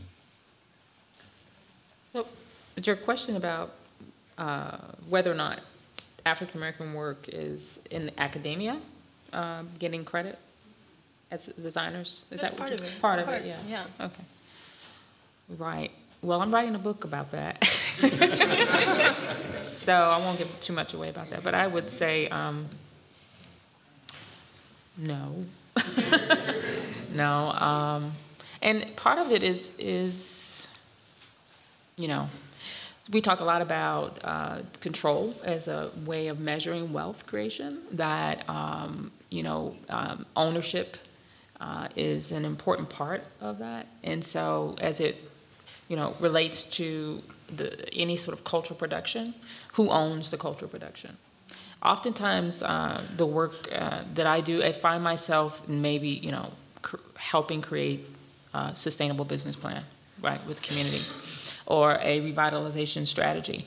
But oftentimes, I'm also sometimes helping fight legal battles, because someone has come in, an outsider, and tried to take the cultural production and own it, extract it.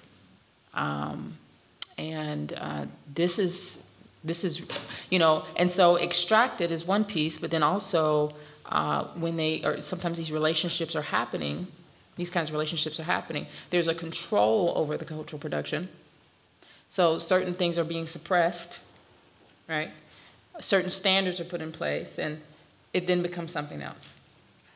So, and then that then gets owned by someone else, right? So I say all that to say that this is an ongoing issue in the sense of ownership of design and ownership of cultural production. And, you know, my experience has been very specific to that as a designer, that there were things I may have done and did very well, had to, in order to get, you know, a job, for example. And my scholarship was just not accepted. It wasn't good enough, you know, because it wasn't coming from a particular group or institution. So anyway, that's in the book, which will be coming out. So, but yeah, that's it. Thank you. At this time, we'd like to turn it over to the audience for about 10 minutes of questions. I see one in the front, Mr. Cox. Today's my day, I guess, for platitudes a little bit. Most of you will have to ask your parents about this, but Ebony Magazine used to present a kind of lifestyle, an aspirational lifestyle for people of color. But that's sort of the backdrop for this comment.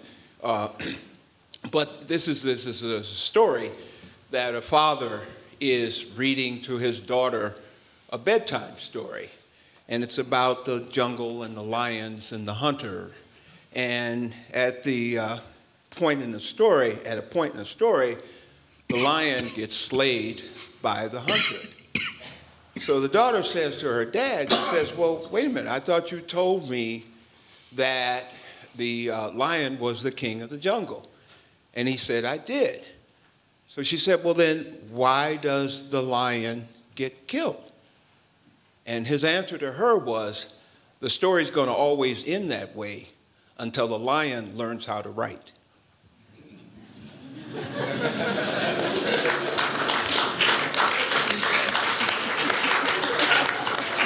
So I write a lot. I mean, like a whole lot.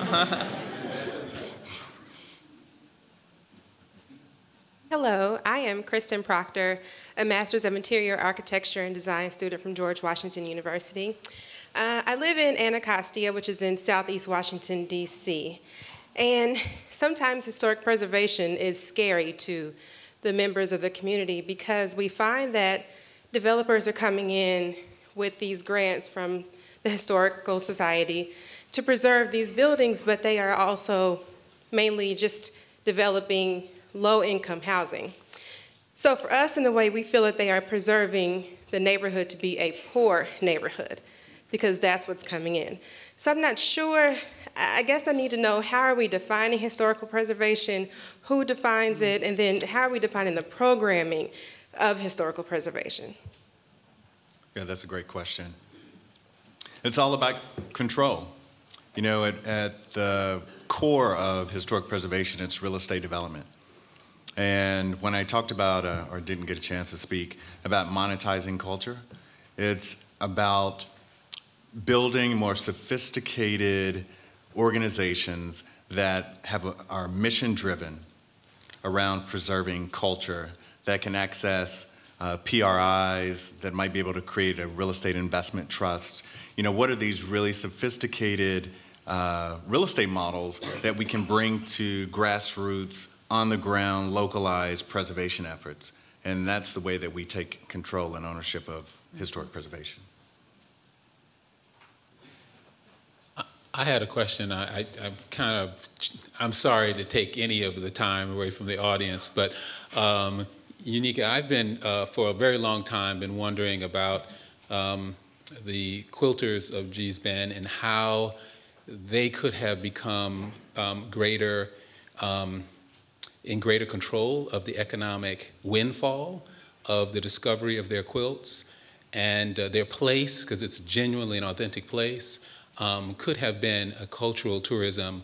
It could have sustained the local community and made them very, very wealthy. And somehow I don't think that happened. And I'd like to know a little bit about why and whether you think that that's a good thing, because there are a lot of people who appropriated their work and made their national and international reputations based on their work, and somehow I don't know how much of that trickled down. So I'd like to know what your thoughts are about that one. Yeah, wow, okay. So,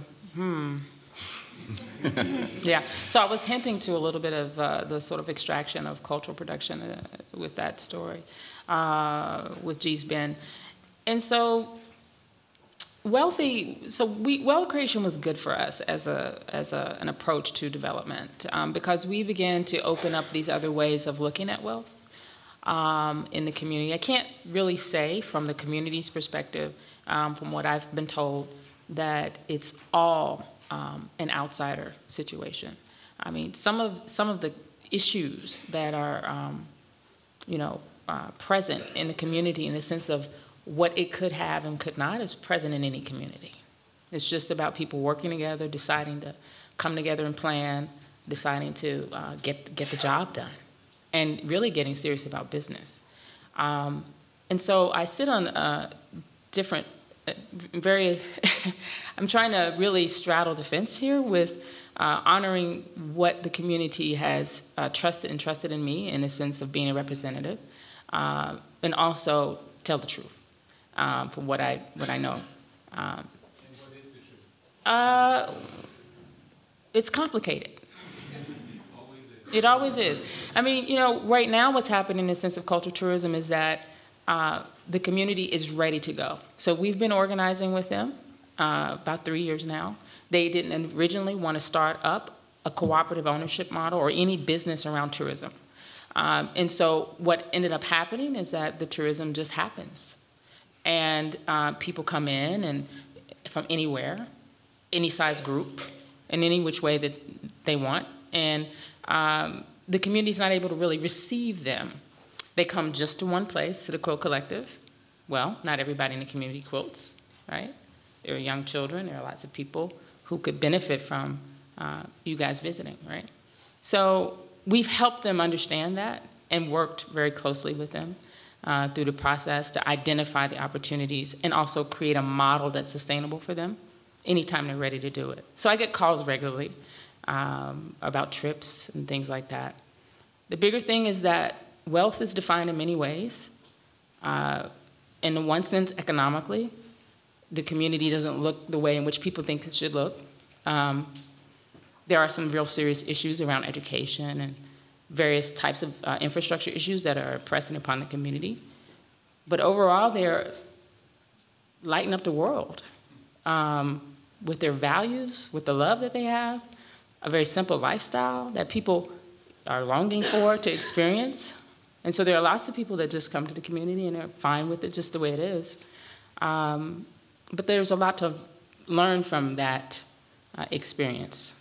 And so I think what we've together and what other groups are learning is that it's really important to have a vision, to have a community vision, to get organized, to really understand whatever is being presented, to get proper representation on a community level, to understand the value, the full value, not just the value you place on your place yourself, but even how the world is looking in at you.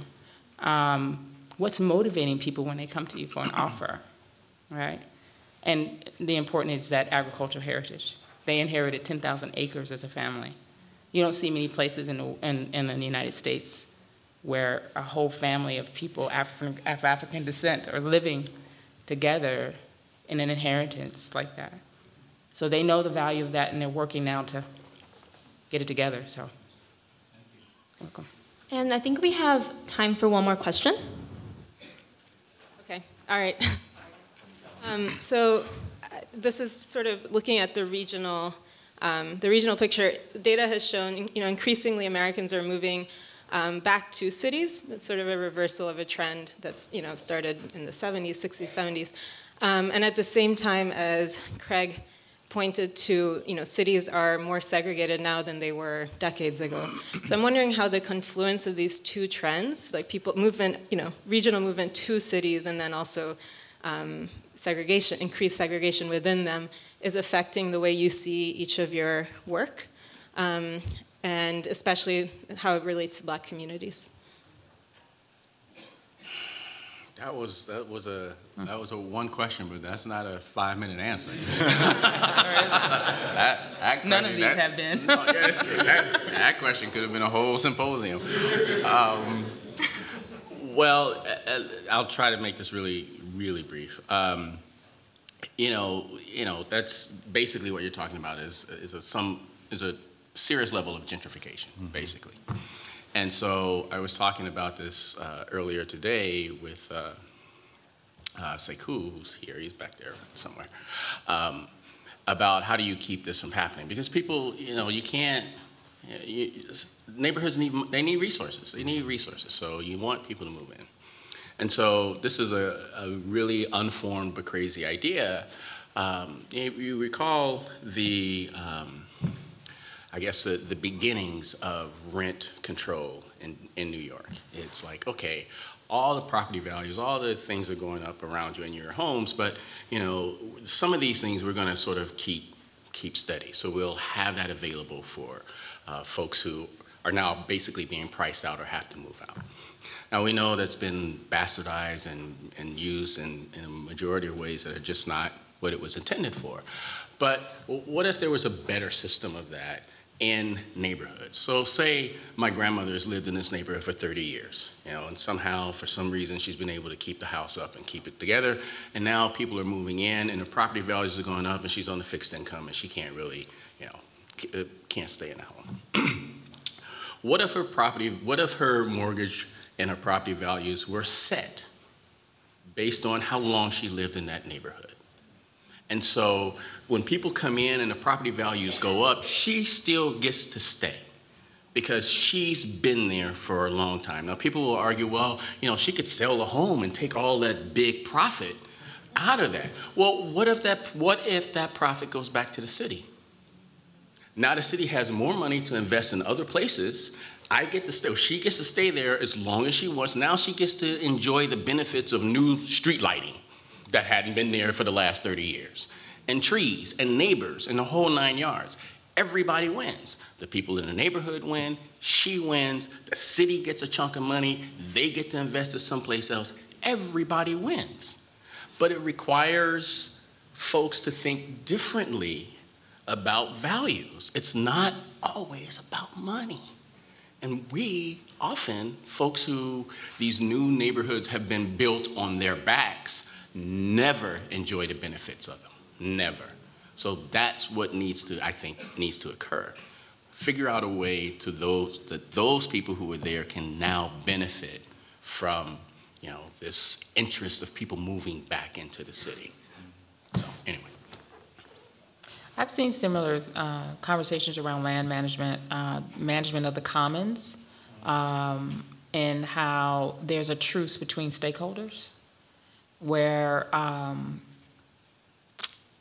equity investor, real estate, big time developer, I don't know, buys 10, 20,000 acres at a time, partners with, cooperative landowners or, farmers, for example. And they work out agreements. These are models that are not necessarily practiced in the United States, but a lot of people are looking at these models to figure out how to address things like encroachment upon land and preservation of large bodies of land, and the idea of turning land over forever for perpetuity for organic farming, for example, would be a wonderful idea. Having a common place where this land could exist for that. And farmers could just farm the land. I mean, a lot of people want to do that. And they don't want to, so if we can find a way, these new structures are being talked about and people are actually trying to implement them. And I think that's what we're talking about when we're talking about, new models that need to exist, because at the end of the day, we're all, we have realized that, that they have a saying, I think in Cuba, if you hurt my pinky, my whole body hurts. Right? And, the most vulnerable, if you help the most vulnerable, everybody wins. So somewhere in there are these new opportunities existing. And I'll just add that a colleague of mine, Dale Green from Morgan State University, we've been talking about or brainstorming about real estate development models that we can bring to Baltimore. Baltimore has the largest African American historic district in the country. Currently, home ownership is at 6%. Right. So we're thinking that to prevent displacement of that community is an issue around income diversity. And if we can motivate recent college graduates, African American recent college graduates, and subsidize the cost of the purchase of their first house, that they will take the risk in helping to rebuild their community. It also creates intellectual diversity and creates, role models and inspirational figures that sometimes are absent in these communities. So. And I don't think it would be one. I mean, it could be these three and 50 others. The objective is to not simply think that this is laissez-faire capitalism. That, well, you just can't afford to stay there, this is where people want to live. No, it's not. It's been constructed specifically to starve a neighborhood. Resources were stolen. They didn't just leave, they were stolen. Federal government helped it happen, cities helped it happen, it was stolen. Thank you. And so it's not just the way capital moves, it's the way that we allow capital to move. And if we can construct a way that neighborhoods get, please, this is going to be a bad term, but neighborhoods get raped, we can construct a way to where they become restorative justice. But you have to want it, and you have to value it. And that's, if we don't, this is just going to keep happening over and over and over again. Yes.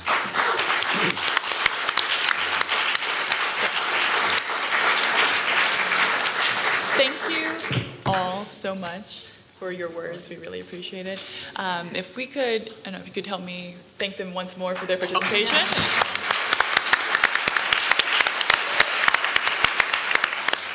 So I'm going to read for you the mission statement of the Kumba Singers. So I'll read in their voice. Our name, Kumba, embodies our mission and vision to proudly proclaim and celebrate the creativity and spirituality of Black people. Kumba strives to do what we can with what we have to leave a better space, better than we inherited it. This essence permeates our performances, our community work, and the relationships we build with others. This essence is the vision of Kumba Singers. Kumba continues to honor its cultural history and the legacy created by our predecessors through our songs we sang and the community involvement that we emphasize today. Whether you are a prospective member, an alumnus, or an avid supporter, we sincerely appreciate you being here at the site and supporting our work. Thank you, and here are the Kumba Singers.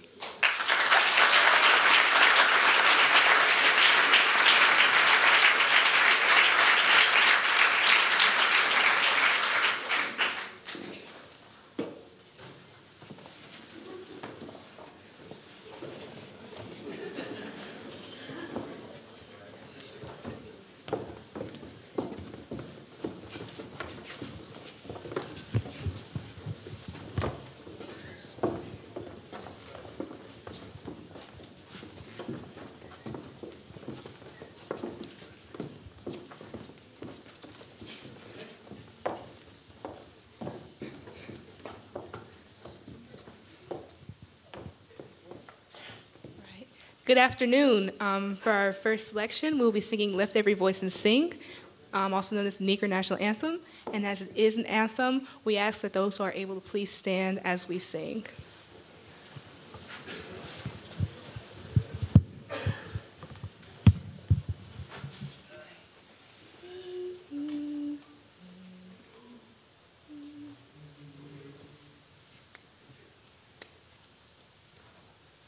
Lift every voice and sing till earth and heaven ring, ring with the harmonies of liberty. Let our rejoicing rise high as the listening skies. Let it resound loud as the rolling sea. Sing a song full of the faith that the dark past has taught us. Sing a song full of the hope that the present has brought us. Facing the rising sun of our new day begun, let us march on till victory is won. Stony the road we trod, bitter the chastening rod, felt in the days when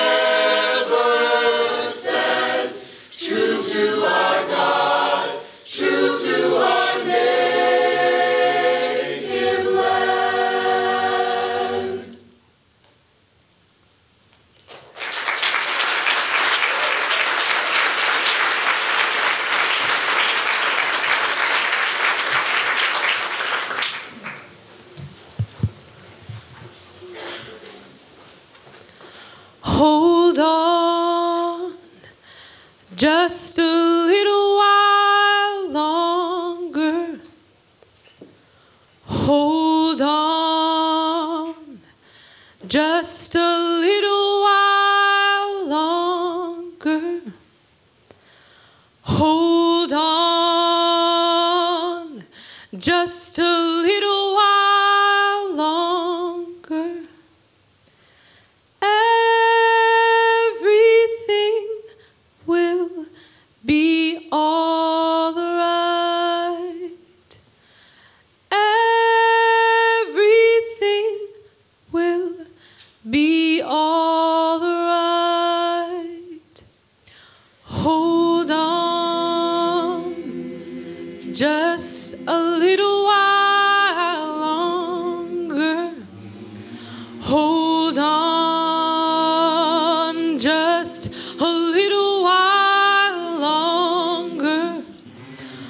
Hold on, just a little while longer. Everything will be all right. Everything will be all right.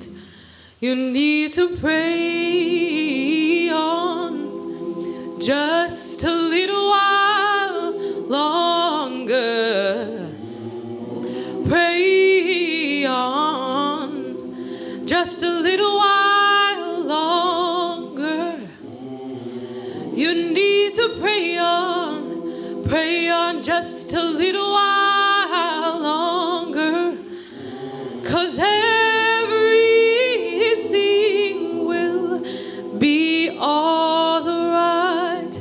I'm telling you, everything will be all right. You need to fight on. You need to fight on. You need to fight on just a little while. Fight on just a little while longer. You need to fight on.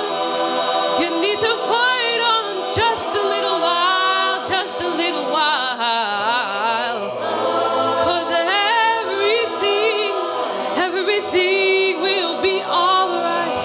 I tell you, everything, it will all be all right. You know you got to sing on. You know you got to sing on. You got to sing on. Sing on. You got to sing on. Sing on, sing on. Sing on just a little while longer. 'Cause everything will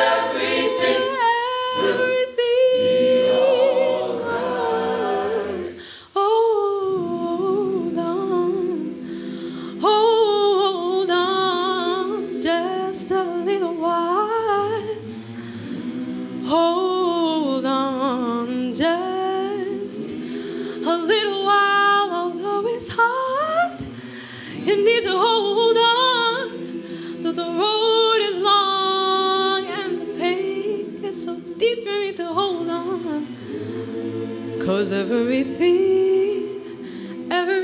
will be alright. I tell you, everything will be all right.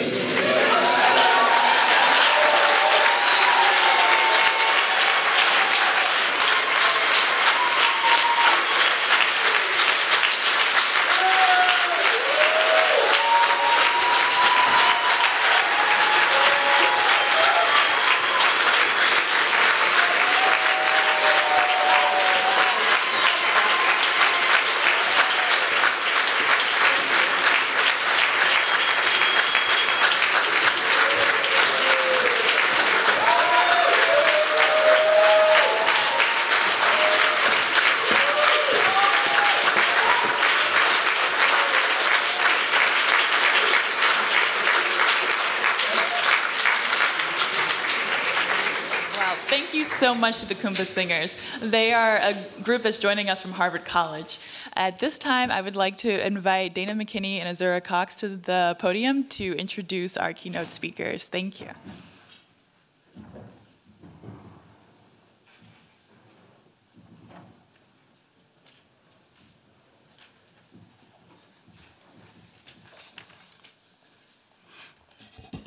That's a little short.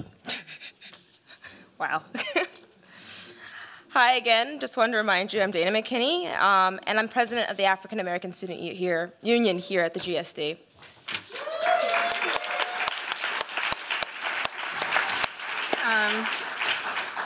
My name is Azura Cox, and I'm the vice president of the African American Student Union.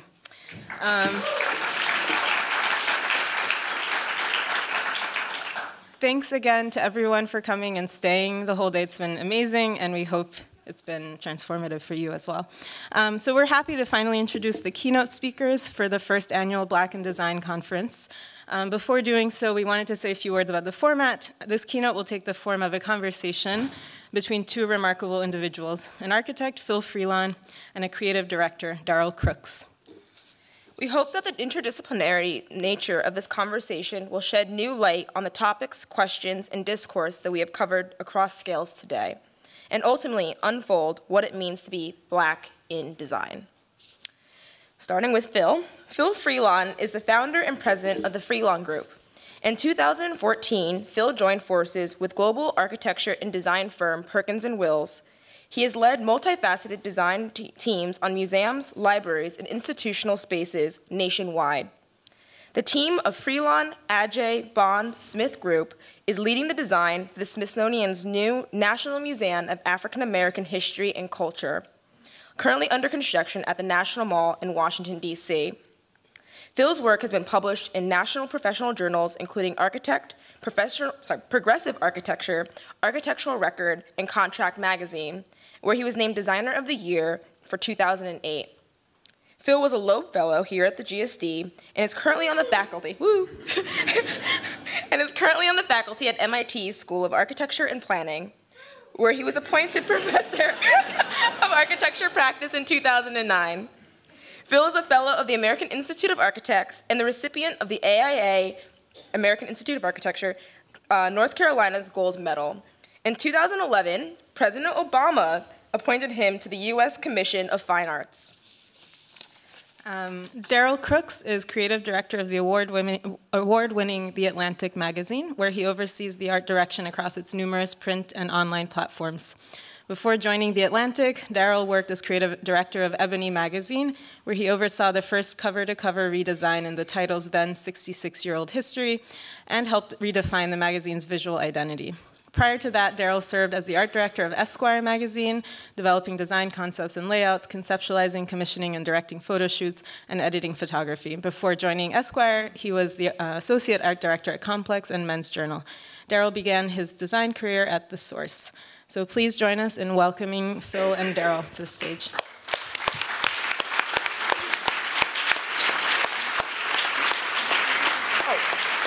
Sorry, one quick thing.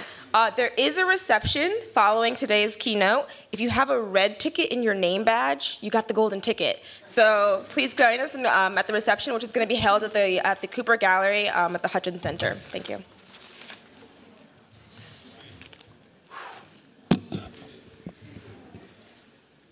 That was an amazing performance. Phil and I can't sing that well, so you guys will just have to bear with us. Hi, everybody. I'm Darrell. First, I just want to clap it up really quick for the AASU for putting this together.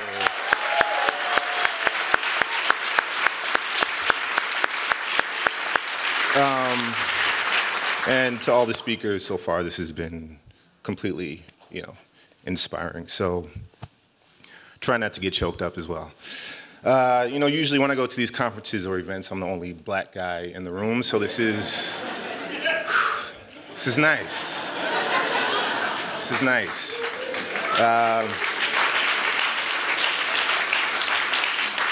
So I work in a bit of a different area of practice than some of the other speakers today. I'm an editorial creative director, The Atlantic magazine in DC. What that means is I'm responsible for the visual representation of our consumer-facing products, The Atlantic magazine, theatlantic.com, ebooks, apps, but more than that, I'm a visual storyteller. Prior to The Atlantic, worked at the Esquire, where I was doing stuff like this, and stuff like that, and stuff like that. After Esquire, I went to Ebony magazine, where I did stuff like that. Someone mentioned this gentleman here mentioned the aspirational quality of Ebony from back in the day, try to bring that back a little bit. I did stuff like that, piece about DNA exoneration, piece about the Tuskegee Airmen, the surviving Tuskegee Airmen. Then 3 years ago, I joined The Atlantic. Well, sorry, here's some covers. I think you guys know who that is, my man Sam Jackson. So 3 years ago, I joined The Atlantic. For those of you unfamiliar with The Atlantic, this is the very first issue. It was founded in 1857, which means it's really old. 158 years old, to be exact. It was founded right here in Boston by writers, poets, people who were considered radicals at the time. They wrote about education, politics, social justice, and abolishing slavery. It's published work by Frederick Douglass. We've seen his picture a couple times. Ralph Ellison, Martin Luther King Jr., up to today with Nicole Hannah-Jones and, of course, Ta-Nehisi Coates. There's President Obama with a copy of The Atlantic.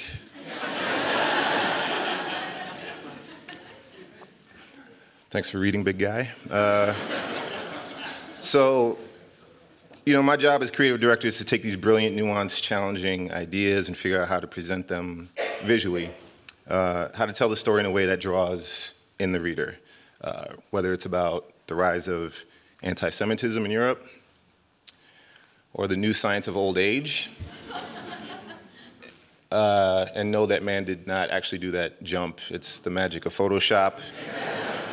Sorry to ruin the magic. The rise of military spending, the rise of ISIS, and of course the case for reparations. How many of you have seen this cover? And how many of you read the piece? Yeah, nice. I was expecting a few hands to go down because it's really long, but nice work. So I wanted to talk about this piece a bit because it is directly related to some of the themes that we've been discussing the past couple of days. The issues of redlining, housing inequality, spatial segregation. When people hear the word reparations, they immediately think slavery, and then they say, well, slavery is abolished. My family never owned slaves. It's impossible anyway, so screw it. But the brilliance of the piece, as many of you know, is that, yeah, it started with slavery, but Ta-Nehisi was able to connect the dots from slavery and Jim Crow to Chicago and redlining and the Contract Buyers League. For those of you who didn't read the piece, the Contract Buyers League was an organization based in North Lawndale, Chicago, that was trying to fight contract selling. What is contract selling? Basically, black people in Lawndale and other neighborhoods around the country, like West Baltimore, they thought they're getting a mortgage, they thought they were buying a house, but instead, they were getting a contract. They weren't building equity, they weren't building wealth from their homes. If they missed a payment, they got evicted, and the house was resold. And this was state policy at the time. This created a cycle of poverty, which leads to abandoned homes and urban blight, another topic that has been discussed. So how do you tell this story? How do you present a story like that to the country, to the public? And I decided I want to do an all-type cover. And I was inspired by this Esquire cover. And all you young designers out there, it's okay to be derivative sometimes, so don't sweat it. You know, I was looking for a way to stop people in their tracks, something that would challenge our readers with the facts, and something that would, you know, hopefully stand the test of time. We recognized that this was a risky cover, but we knew the piece was so good that we were willing to go for it. When the issue finally did come out, it was selling out in bookstores. We actually discussed doing a second run of the issue, which is amazing. And it was amazing to see this thing make its way into the world, and frankly, to see people talking seriously about reparations. Obviously, it's not because of the cover alone. You're welcome, Ta-Nehisi. But what I want to stress to you guys today is the way you present your stories matters. The way we present ourselves matters. And then when it came to the actual story itself, it was important to me that we show Lawndale. This is not an abstract idea. This is a real place that people have to deal with. And frankly, the Atlantic readers are older, mostly affluent white people who are never going to be in North Lawndale. So when you talk about urban blight and abandonment, it's not something that you should have to imagine. You open the magazine and it's right there. What you guys call the built environment actually became the visual story. Housing and urban blight became the manifestation of the state-sanctioned policies that created these conditions for people. You know, what kind of effect does living in that kind of environment have on a person, on a community?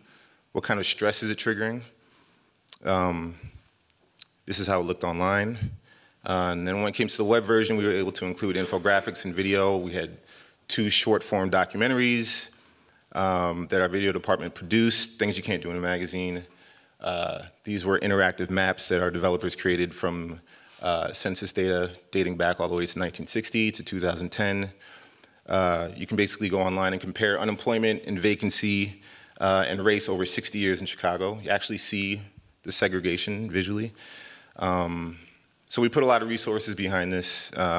We knew it was an important piece. Everybody at the magazine worked hard on it, especially our research department. Shout out to the fact checkers back at the Watergate. We even created a trailer for it that we created with our video department. Where's my man with the video? Just want to show that to you guys really quick.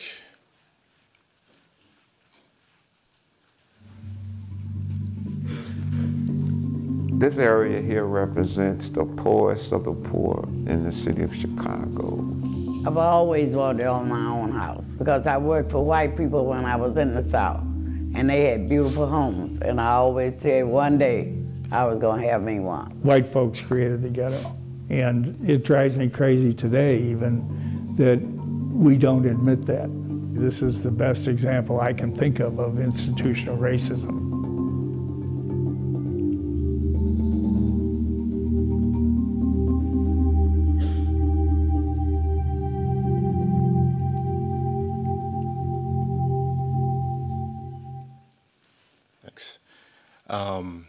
So we created that and kind of put it out on social media as a way to promote this piece that we knew was important, was a big deal, and we were right.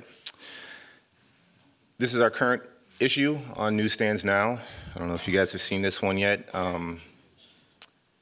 Again, another piece by Mr. Coates. This one is about mass incarceration in the United States. Even longer than the reparations piece. This one I think clocked in at 18,000 words. About 24 pages. It's one of the longest pieces published in the history of the magazine.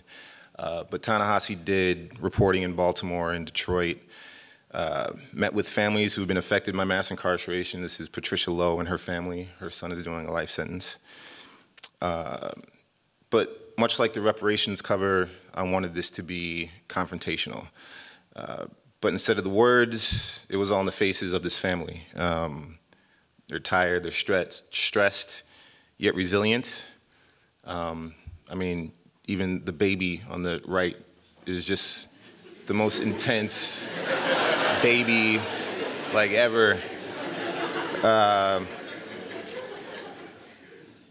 I kept the type to a minimum here to let the image do the talking, and it's such a powerful image. You know, and I really pushed, first of all, to feature these people in the magazine, but then I pushed even harder to put them on the cover of the magazine because it's not an abstract idea. These are the people who are affected by mass incarceration. It's not about a symbolic picture of hands on prison bars. These are the people that are dealing with it. Here are some spreads from the inside. Clara Newton, with a picture of her son who's doing life in prison. That's Baltimore, the Gilmore homes where Freddie Gray was arrested. That's not Freddie Gray being arrested, that another gentleman. You know, Kwame mentioned Detroit earlier and the abandoned homes and buildings. That's it. You don't have to imagine this stuff. This is what people are dealing with and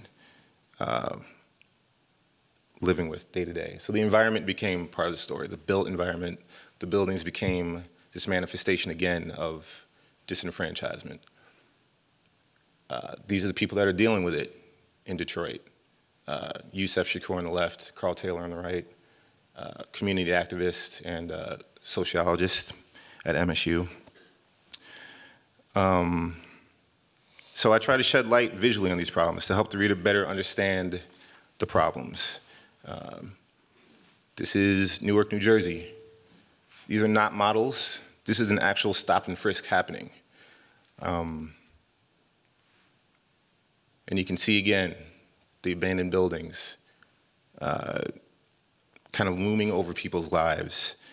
So my job is to show you, help you understand, help tell the story. So when you read a piece about redlining or mass incarceration or stop and frisk, you can see the effect, and more importantly, you can see who it affects. Webster defines design as a plan to make decisions about something that is being built or created, to create the plans and drawings that show how something will be made. But design is more than that. Design can make people feel happy. It can make people feel angry or feel safe. And as designers, you have that power, whether it's through architecture, urban planning, culinary arts, or editorial design. You have the power to tell a narrative from a different perspective than what is out there now. And when a design is used to its full potential, it can completely change the narrative. And in some cases, it can change lives. The way you tell the story matters. And frankly, design matters. Thank you.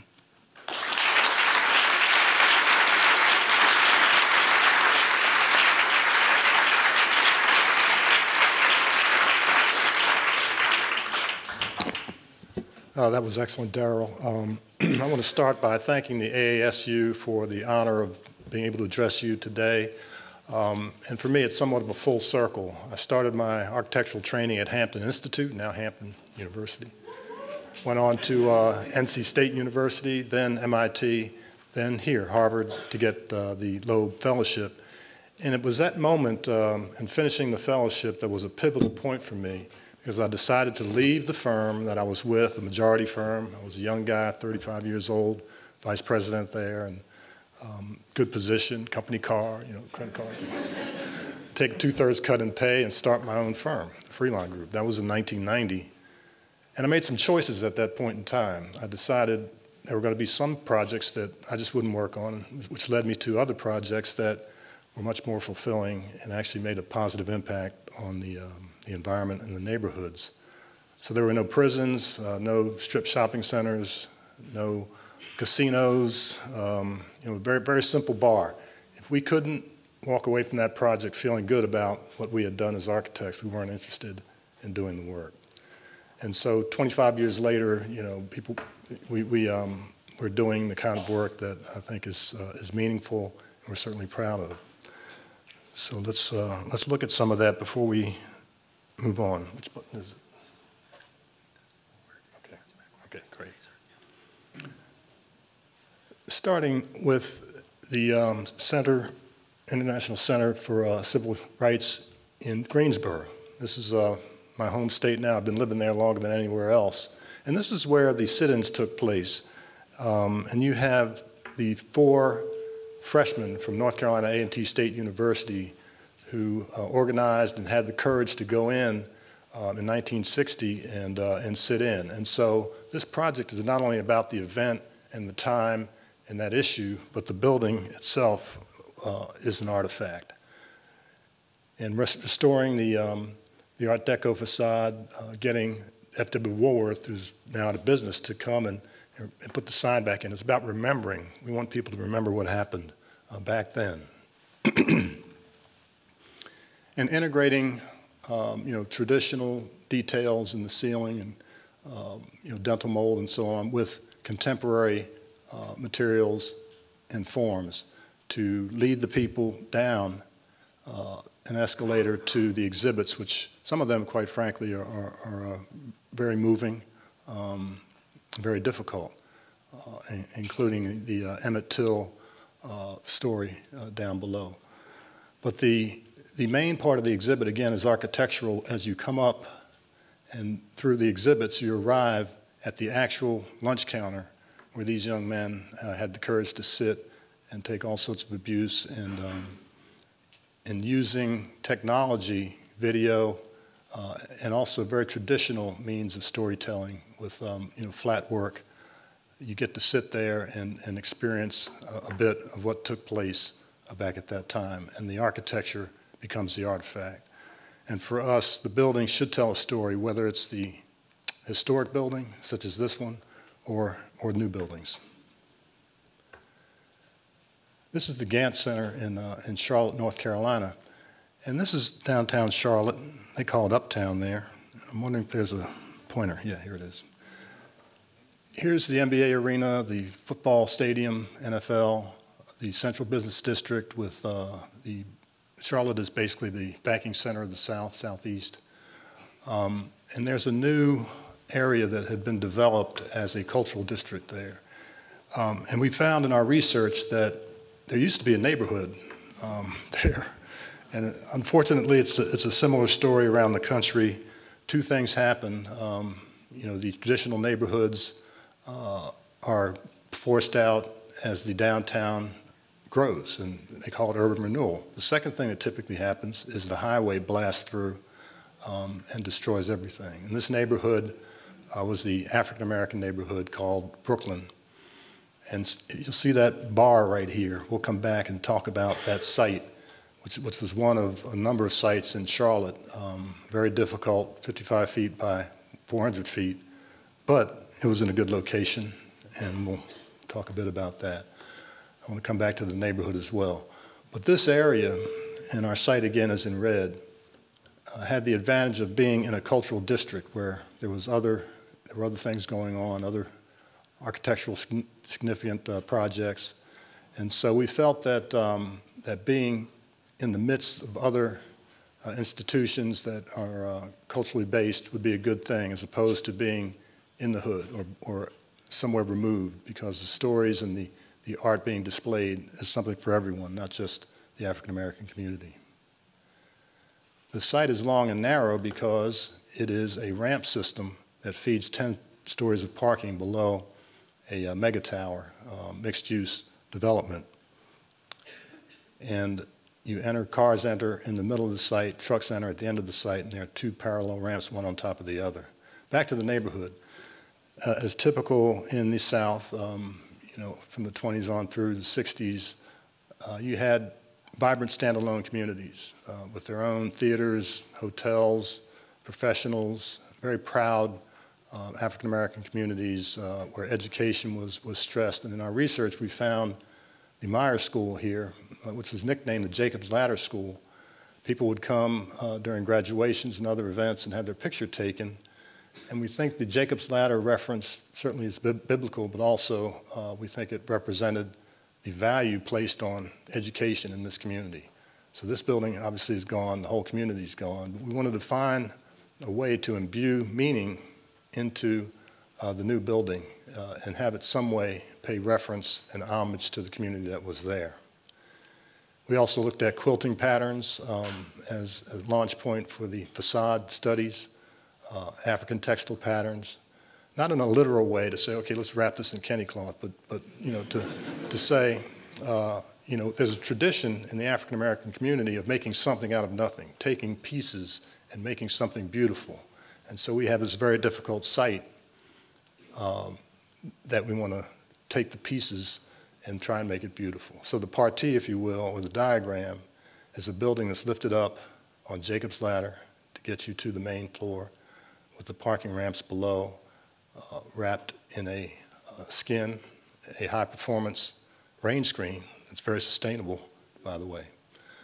And what do you do with the long and skinny building? I won't get into the plans too much, except to say that on the back side, that's a party wall, and so there's going to be a building there at some point. You can't put windows there. So what do? You put the stairs, the bathrooms, things that don't need or want windows. Here's the ramp down for the cars, trucks. And at the top of the escalator and top of the stair, you have your lobby, which doubles as an event space. And then as you move up in the building, the galleries can take the full depth of the site. I have to say that the client here, the board and the stakeholders were, you know, they were saying, well, here we go again. We're getting the short end of the stick. Why can't we have a nice site, you know, that isn't difficult, that is easy to build on? And they gave us a chance to work it out, and we were able to convince them that this is an opportunity for a billboard into the city. So as you look across the freeway, we have the entry point into the downtown in the midst of the cultural district. And here's the entrance with the escalator. The stairs come in from the other side. The atrium is in the center. Cars enter. We try and disguise that, but there's a ramp down that we talked about.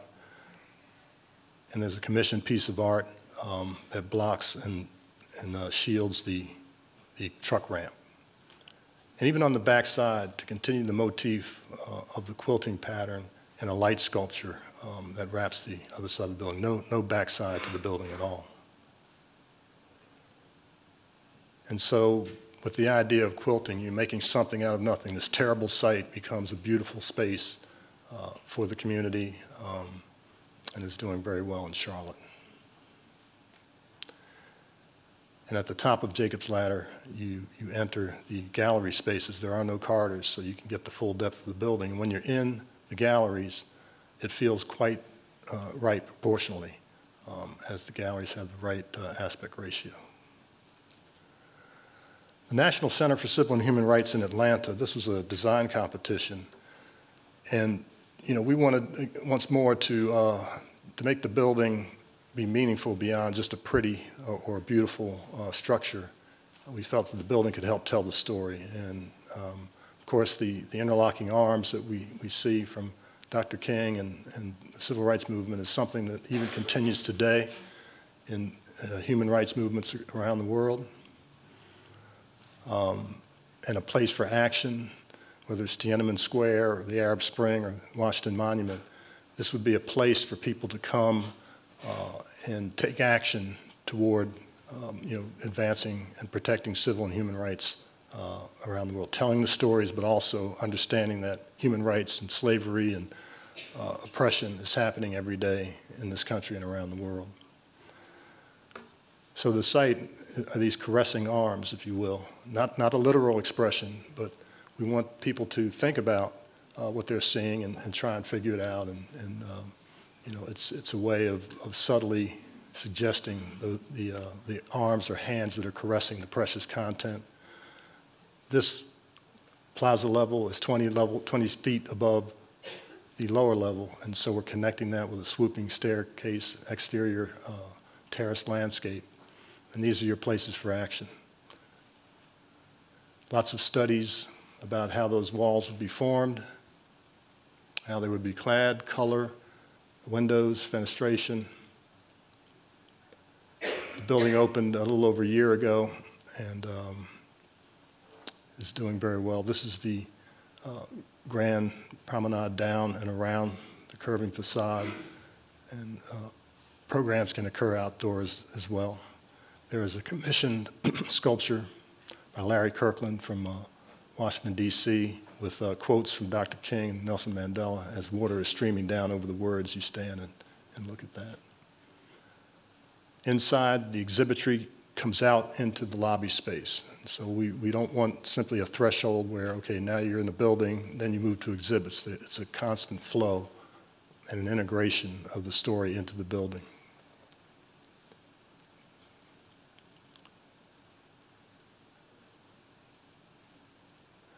And one of those moments of taking action happening on the lower plaza.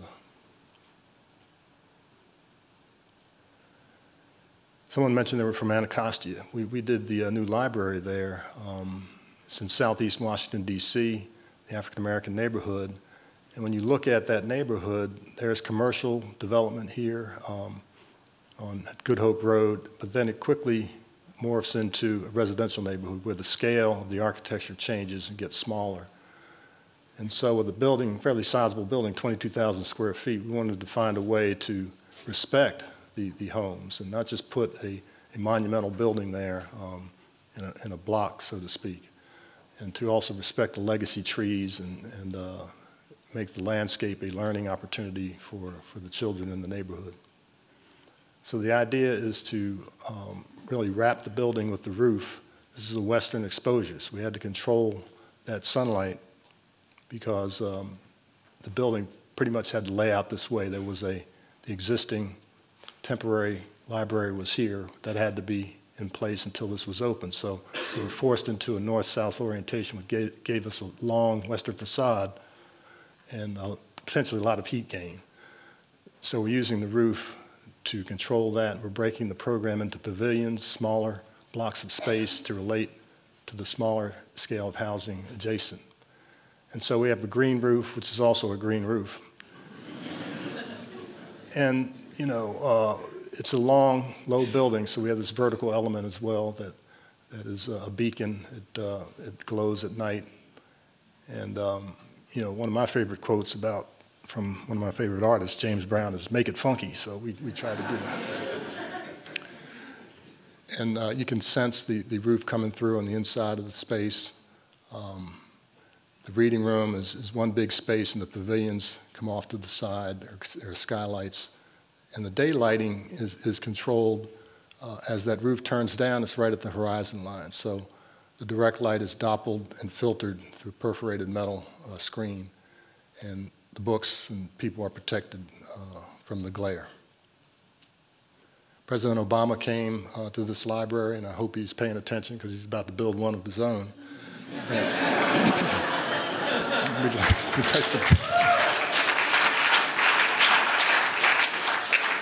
And this is the place he decided to launch his child literacy program. And we were proud that he chose our library to do it. And just a quick side note, they changed half of the glass in the building to bulletproof glass for just a 2-hour session with the president. That's how serious the security is there. So the National Museum, I'm going to close with this one, and then we can start our discussion. This was is the collaboration between myself, David Auger, Davis Brody Bond, Max Bond. Many of you know him or have heard of him, recently deceased in the Smith Group. Now, no one starts out saying, let's have a 4-architect team and try and do a building. So I'll just explain very quickly that Max Bond and I were hired to do the programming for this facility, which is the pre-design work. Before you start design, there has to be a roadmap and a guide to how that's done. It was a 1,200-page document. We were hired because we've done it in the past for all of our libraries. Max had done a lot of good work. And right around the end of that process, the design competition for this started. David Auger called, and we met with him and said, okay, you know, let's team up. That accounts for 3 architects. Then the Smith Group joined because they had helped the Smithsonian through the Indian Museum, which was a problem. They fired the architect, and Smith Group kind of took over, so they were very highly regarded. Well, the site couldn't be more prominent and important. 14th and Constitution, literally within the shadow of the Washington Monument. The views to and from the site, very significant. And this site is also at a turning point, a transition from the very orthogonal, rectilinear mall, and then the more free-flowing Washington Monument grounds, where the architecture and landscape architecture is more organic.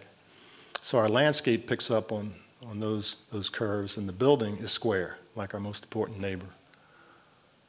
And thinking about this, and this is a collaboration, including the director, Lonnie Bunch, who's been great. But we knew we didn't want the building to be only about victims and perpetrators. I mean, certainly the struggles are part of our story. We have to tell the truth. But it's also about celebration, resilience.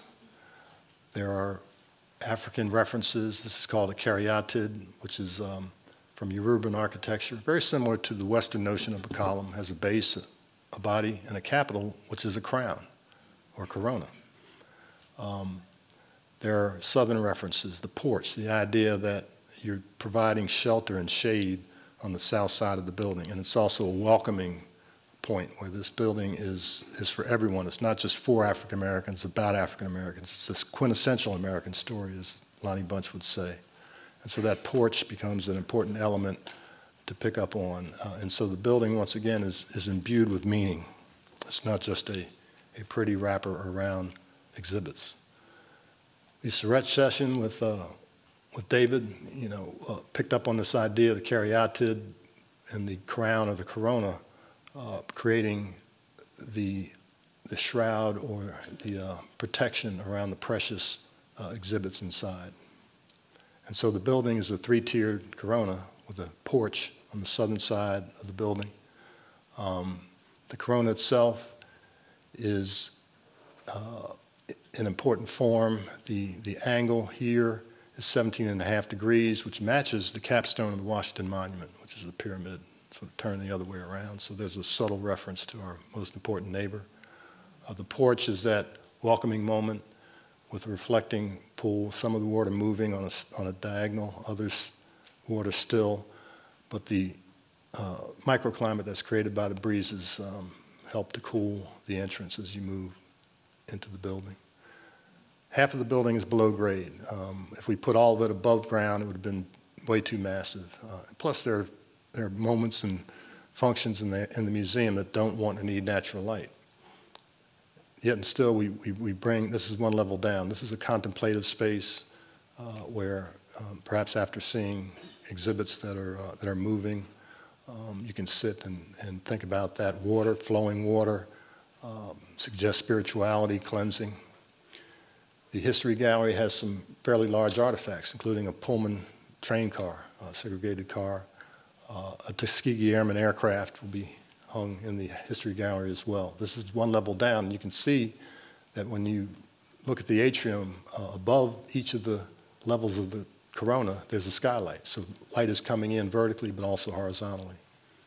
Models, lots of models. And it was mentioned before about the ironwork in places like Charleston and New Orleans, Savannah. Yes, and this beautiful gilding was done by enslaved and freed Africans and African Americans. And we picked up on that. And the pattern in the corona is a modern geometric computer interpretation of the florets and twigs and other constituent forms that make up this beautiful ironwork. That, by the way, provided shade and also beauty in a hot climate. And we variegate the openings from nearly opaque to nearly transparent to, first of all, privilege certain views out of the building to our important surrounding monumental structures, but also to regulate light and heat gain where it's needed. A full-scale mock-up was built, and this is just one tier. The building is 3 tiers of corona. And so not only to test the thermal and water performance, but also the aesthetic feel of what's happening, which was very beautiful. And the building's Corona is actually finished. If you go to Washington, D.C. now, the building's buttoned up. We have another 11 months of work to finish the exhibits and the landscape. But we're well on our way, and let's move to the question and answer phase. Thank you.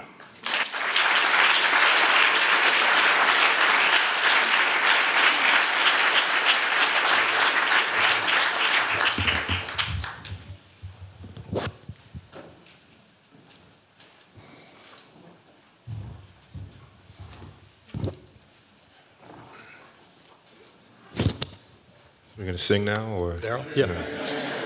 1, 2, 3. Well, that was amazing. I mean, like I said, I'm an editorial designer. I don't know about this world of architecture. I mean, my first question to you is, how did you get here? Like, how did you get to this point? What made you want to become an architect as a young man? Well, I imagine this is a very similar story for a lot of the people in the room, but I was inclined toward drawing and making models and things as a child, and art was prominent in my family. My grandfather was a painter during the Harlem Renaissance period, so I was surrounded by art. I always thought I would be kind of an industrial artist or a painter or something, but in high school I discovered design. I went to high school in Philadelphia, Central High School, which is what you'd call a magnet school now. And so they had programs in drafting and design. And I found it to be, for me, the perfect blend of art and science, because I also loved geometry, math, physics, and those sorts of things. So hadn't met an architect till I got to college, right? Black, white, or otherwise. So right. It's a very small profession. Right. I mean, you're right. It is probably the similar kind of entry into this profession. Much like you, I was into drawing, but I thought I was going to be a comic book illustrator. That would have been fun. So it was all about comic books and hip hop for me, and then you know, ended up at School of Visual Arts, and you know, my dad being West Indian, Jamaican. Jamaicans in the house. Told him I was going to be an illustrator. He was like, "What the hell is that? You're going to be drawing pictures of people in Central Park. You better learn how to use a computer." So I said, "All right." And then moved on to my next love, which was hip hop. And I was like, "I'm going to be a graphic designer, design CD covers." And I was a big fan of the Source magazine back in those days. So I ended up taking this editorial design class where I basically made a fake Source magazine. And I was working at this job, and one of the designers actually ended up working at the Source, and they said, "We're looking for an assistant designer." And I was like, holy shit. This is amazing. You know, because I used to walk around with the Source magazine. So it was kind of like a combination of comic books in some way, a magazine, and music, and then the rest is history, I guess. I don't know. I want to ask you specifically about the Smithsonian African American History Museum, because, you know, I'm in DC now, I've been to the mall, and when you get there, it's so different from everything else on the mall. Everything's got this kind of neoclassic, kind of Roman-inspired architecture. And then you get to this very kind of soulful, organic-looking structure. How difficult was it for you and the rest of the designers to push something like that through? Like, how many levels of bureaucracy? I imagine it's a big deal to put something like that on the National Mall. How difficult was it? Well, in a few words, it was incredibly difficult. and there are many review agencies, many levels of scrutiny. both formal and informal. You know, there were people who didn't want the building there or didn't want the building at all. But then there were the regulatory agencies like the National Capital Planning Commission, the Commission of Fine Arts, the Historic Preservation Office, the Park Service. Wow. Even the Secret Service was involved because there are sight lines to the White House, and you know they were concerned about snipers getting on the roof, and so. These are things I do not have to think about. Yeah, and there were many. I mean, it's never come up in editorial meeting. Getting a design like that through took a lot of patience and a lot of convincing. Right, you have to be persuasive and passionate about what you're doing. So that people understand, and it, quite frankly, it changed, it evolved as a result. How long was the process, like from beginning? Well, you got 11 months still, I guess, to go. Yeah. Well, how long did you guys take designing, planning? We started, we were hired in 2009. Wow. So we're year number 6 or 7 years. Yeah. And the regulatory process was it really did take a while, and I mentioned the building being mostly or half underground. It didn't start that way. Right. So I won't say we were forced, but being in such a prominent position in the monumental core, we couldn't have a building that was much bigger than it is right now. And plus, there are height limits in Washington. You can't build above 95 or so feet. Right. We're right at that limit. Okay. You know, there are setbacks. Yeah. So it took a long while to evolve the competition-winning scheme to what you see today, but the idea of the Corona has prevailed. And we've been able to sell that to the agencies, and in fact, now I'm on one of those. I'm on the Commission of Fine Arts, so it's nice to be on the other side of the table. Has that been the most challenging project in your career? Yes. Without a doubt. But my career is not over. Right. And so. There you go. and the architects in the room will nod when I say that what we do can be excruciating at times and difficult, but it's also the most rewarding profession that I could imagine being in. And you know, when you answer the call, it's sort of in your blood. You're born to do it, and it's so those obstacles are simply opportunities to move the project forward, and you persevere and you work through all the challenges. I think that's a great place to maybe end and go to questions from the audience.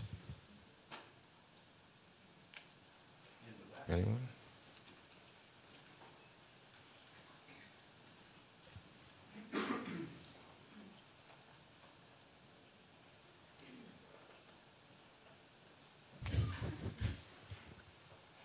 Hi. So my question is, in the design of the World Trade Center Museum, there is specific planning to put more difficult stories off of main pathways. So to coordinate the design so that you challenge by choice in terms of difficult memories. So my question for both of you in both editorial and in architecture is, do you think about forefronting certain memories, forefronting celebration as opposed to tragedy, or do you try to put both of these stories, both of these narratives on equal footing? I'll start. I think it's a balance, definitely. And part of the team, and there's a member of that team here today, is the curatorial component of the exhibitry. And so there's a whole team of people that wrestle and grapple with those issues. And I know that the philosophy has been to tell the truth, first and foremost. And so you don't want to sugarcoat things, you don't want to hide difficult stories, nor do you want to only focus on the negative. And so the goal is to achieve that balance where folks who are going through the museum are getting the whole story, not just a part or a sanitized version. I would say editorially,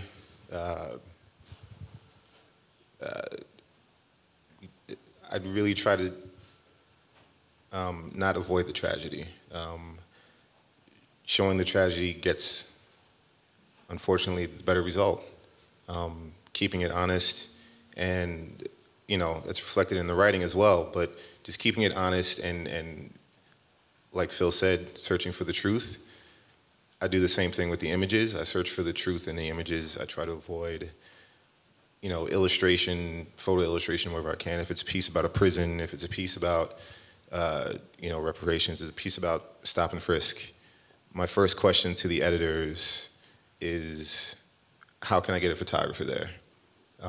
It's important to show the truth, and regardless of whether it's happy or sad. I think that's the most effective journalism is done that way. Yep. I had a question, I guess, for both of you, because you presented two different instances of how you use. I have a question for both of you, because in two different instances you spoke about how you use the digital to enhance the analog. So in your case, it was giving us this story, which was in magazine format, but then there was this digital format that allowed you to introduce the trailer, and then also these infographics that would sort of almost enhance the telling of the story. And in your case, it was this sense of understanding the presence of the lunch counter, but also having that informed by this sort of digital media process. And so I'm wondering for you both, as you struggle to sort of mediate and tell that story, how you wrestle with, say, the digital not almost superseding or almost overtelling the story or writing a new narrative, how you wrestle with that in those projects you presented, but maybe also others. Well, that's an excellent question. I mean, any magazine today, digital is just as important as the print product. It's just the way it is. You're reaching a bigger audience that way. It is a challenge to make sure the integrity is kept from the transition from print to digital, but at the same time, you can do so much more with digital than you can do with the print. Like you said, the trailer, infographics, these are things you cannot do in print. So it's a plus in every way, because it's helping tell the story, and it's helping tell the story to people who might not be able to get the story, people who don't have access to the magazine or who don't have $6.99 to pay for it. It's all free online, but people still buy it, but there are people who can't buy it. So I think it's just part of the nature of our time and of the industry, and I think it's a beautiful thing.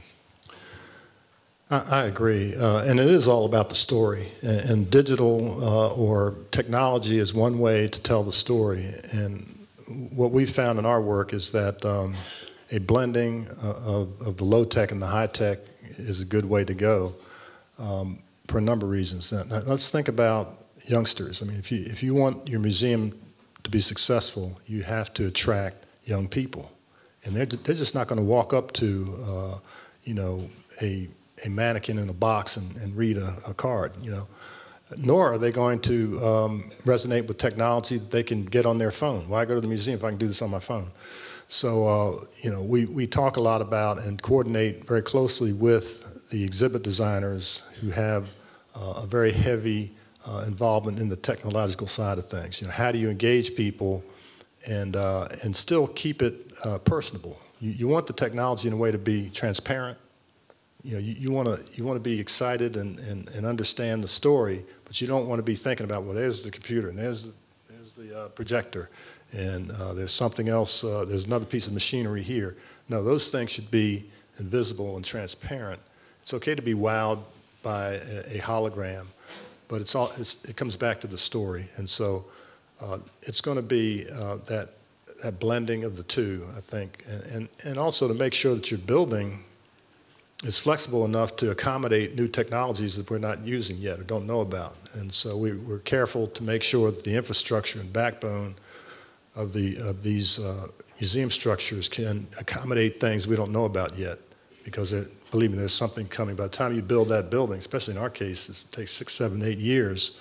The technology is totally different from the day one when you started. So we have to be flexible in that way.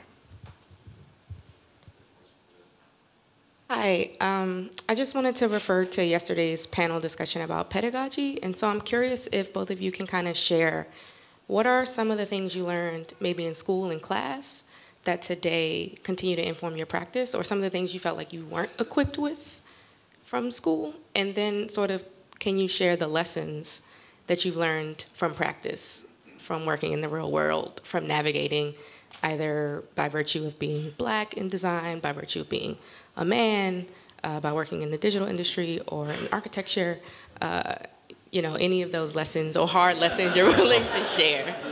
That's about 5 or 10 different questions. Right? By the time I finish one, I'll forget what the first one was. But let's see, pedagogy. Well, you know, I came along in the 70s, and David Lee knows this. He was here. You don't get a lot of, you didn't in that time get a lot of diversity in the history of architecture. So it was mostly Western-based. And anything we wanted to learn beyond that, you kind of had to do on your own. So those of us who were curious went to the library and studied other ways of appreciating built form. And then as you get out in the world, you saw the research we did on these projects. You know, you have the prerogative as an architect to bring to your client ideas. You know, that's part of why they hire you. And so they expect you to be imaginative and to pull in references, at least our clients do. And we hope that we can, you know, come to the table with fresh and new ideas. Now, as far as coming along in a profession that's only 2% African American,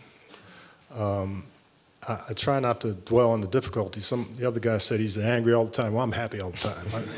I'm this eternal optimist. And so we look at our stature in the profession as being an advantage. Why? Because we're noticed. If everyone else is a white guy and we walk into the room, we've got women and we've got Black folks and we've got Hispanic, you know, right away, that's a distinction that draws positive attention to what we're doing. And our clients, most often, especially in the public sector, you know, if it's a school board or you know, a city council, or, you know, that they're going to have a demographic very similar to us, and we resonate with a client who might be turned off by the homogeneous firm that's coming in right after us or before us. So we've found ways to try and leverage our distinction and try not to focus on, well, you know, there aren't many of us out here, and we want to do something about that, sure. We want to make sure our numbers increase, but we can't let, you know, if I felt 25 years ago that starting a firm, I could never do this kind of work because it's going to be too difficult, and, you know, I'm just an optimist. I always felt that we could compete with the star architects if we were given a chance. Okay, and so we've had a few wins in that arena, and that's just the way I think about it. As far as lessons learned, I think the one lesson I've learned throughout my career is that sometimes it's better to ask forgiveness than permission. Sometimes you just got to have conviction in your own ideas and kind of make your case. Sometimes people don't understand what you're thinking, where you're going with something until you show them. That's very true of editorial. Sometimes they don't understand something until you explain to them, no, this is how it works, and this is more powerful than this other direction.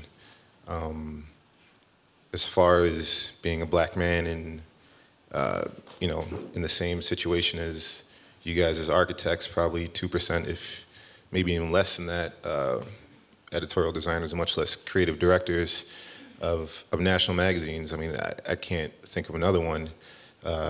It's a problem, and it's a problem that needs to be addressed. There's a pipeline issue with Black talent, discovering Black talent, getting young Black talent involved in design and editorial design. It's an issue. But, you know, at the same time, I take my position as a Black man, as a creative director, very seriously. The significance of me working on a national magazine cover story about reparations is not lost on me at all. So I embrace that when I can, but at the same time, I have to design for everybody, black, white, Asian, Latino, young, old. So try not to get caught up in it, but at the same time, appreciate it and hope that it inspires other people. I want to pick up on something Daryl said about the pipeline, and it's especially a challenge for the architectural profession because there are so few of us. I'm talking about African American architects. Children coming along don't imagine themselves in that career, right? And so, but when you think about our training, you have to know you want to be an architect day one when you apply to school. You just can't just show up at Harvard in the middle of your sophomore year, decide to change your major or something. So what we try and do is get into the elementary schools, the middle schools, and the high schools, and talk about architecture, how great it is, because you've got to get young people excited so that they understand how to get into the institutions, because it's regulated, right? You got to have an accredited degree in order to take the exam and all the rest of it that you know about. And so the trick and the key is getting young people to learn and get excited about this profession. And until we do that, the numbers are going to be low. And that's why whenever I have a chance to do something like this, or even more importantly, in the mainstream or in a high school or something, I always say yes or send someone from the office to go do it. Whenever a mother calls and says, you know, I've read about you in the paper, will you speak to my daughter? Yes, bring them to the office. Yes, yes, yes, every time. And in that way, you know, maybe we'll find our Miles Davis, you know, where is our Alvin Ailey, right? You know, many of the other arts are influenced far more by African Americans and our culture than architecture is right now. So I'm always asking the question, where's our, you know, superstar? You know, because the world is missing out on some incredible talent because they're doing something else. They weren't channeled in the architecture.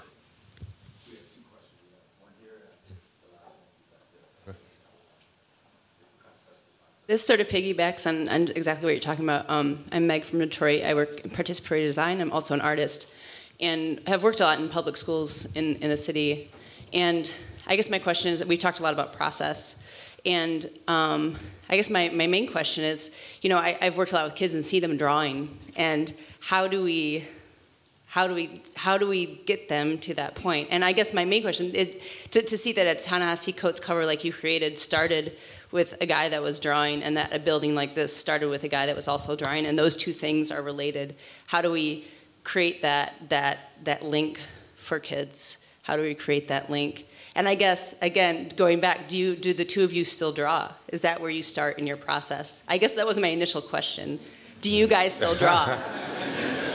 Absolutely, we still draw. More of it's on the computer, but we still sketch. And you know, why don't you start? Well, only when I have to, for me. I still read comic books, but I don't draw as much anymore. But yeah, I mean, it's an important tool, but you know, I would encourage the kids to get on a computer, realize that the computer is the tool, but the creativity comes from them. It comes from their hands. It comes from their minds. It doesn't come from the computer. And I think that's where it starts. And I think that's where it started for me, was making that leap from, you know, life drawing class to graphic design class and kind of merging those things together. Yeah, here's what I wanted to say about education, primary school education. And, you know, years ago, art teachers were taken out of the schools. They aren't there very much anymore. And so that's a travesty, because if you do have a child that's inclined to draw, where's the encouragement? Where's the learning and the teaching about that? It's just so sad. I mean, and dance is taken out, and you know, a lot of the arts have been stripped out of our public school education system, and so it makes it more difficult now. You know, when I was in school, everybody took gym. You know, everybody had an art class. And those things aren't happening now. Yeah, I mean, it's important to nurture that creativity. I mean, whatever way possible. It's a way to build confidence for kids, and you know, that's where I got my confidence as a young man. It's like almost having a superpower, being an artist. So whatever you can do to keep that going, then it'll lead them to something else, whether it be architecture, editorial design, or coding, or whatever. But it will lead somewhere, or it'll lead to drawing. But it's an awesome foundation that should be encouraged. Hi, sorry. My name is Maurice. I came here from Atlanta. I have a podcast called Revision Path where I review and interview black designers from all around the world, designers, developers, etc. Question to both of you. Throughout your respective design journeys, who have been the people that have inspired you to keep going? Huh. You better take that one first. I gotta think. I mentioned I was from Philadelphia, and I never met this gentleman, but there was an architect named Julian Abel, who was also from Philadelphia. And he went to University of Pennsylvania, an African-American man, in the 20s, the 1920s. And I live in Durham, North Carolina, which is where Duke University is. And Julian Abel was the principal designer for the main campus and many of the other buildings there. So when I was in undergraduate school down the road in Raleigh, I found out about this gentleman and did a research paper. And what was inspiring to me, you know, how could I complain in the 70s and 80s about how difficult things were when this guy was doing it in the 1920s and 30s and was the lead designer for a majority firm, Trumbauer Associates in Philadelphia, who did work here on campus as well. The Widener Library is Julian Abel design.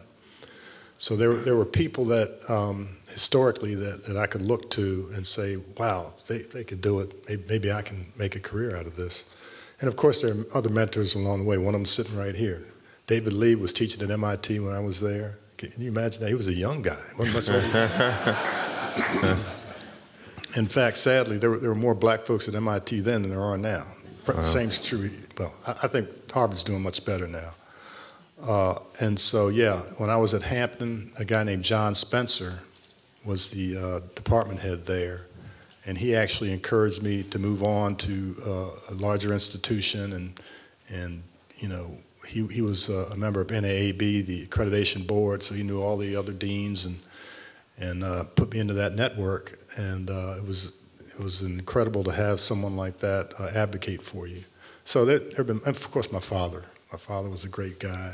He wasn't a designer. I didn't know any architects, but he was a business person in marketing. So he had that kind of personal connection. I could watch him deal with people and learned a lot about business and interpersonal relationships professionally from him. So I've had great, great mentors along the way. Yeah, that was a good answer. Can I say my dad too? He was cool. You know, like most of us, like Phil, you know, my dad was probably the earliest and biggest influence on my life, and just teaching me about paying attention, crossing the T's, dotting the I's, don't cut corners, work hard, and that was the philosophy that I think kind of guided me throughout my career. As far as specific people, I can't think of one specific person, but you know, I mentioned you know, music packaging, CD art, and those guys were like my heroes growing up in high school. You know, like the Say Adams of the world, drawing board. You know, Miguel Rivera, who did the Raekwon album cover. Like these were like my design heroes, and was fortunate enough to get to work with some of these guys and to know them personally. And I've also, you know, had mentors throughout my career, teachers at School of Visual Arts that have kind of hooked me up with jobs. David Matt, the guy I worked with at Esquire, David Kirkerito. These guys kind of showed me and took me under their wing and taught me how to take risks but just worked my ass off. So I'm like Matthew McConaughey, I'm my biggest inspiration.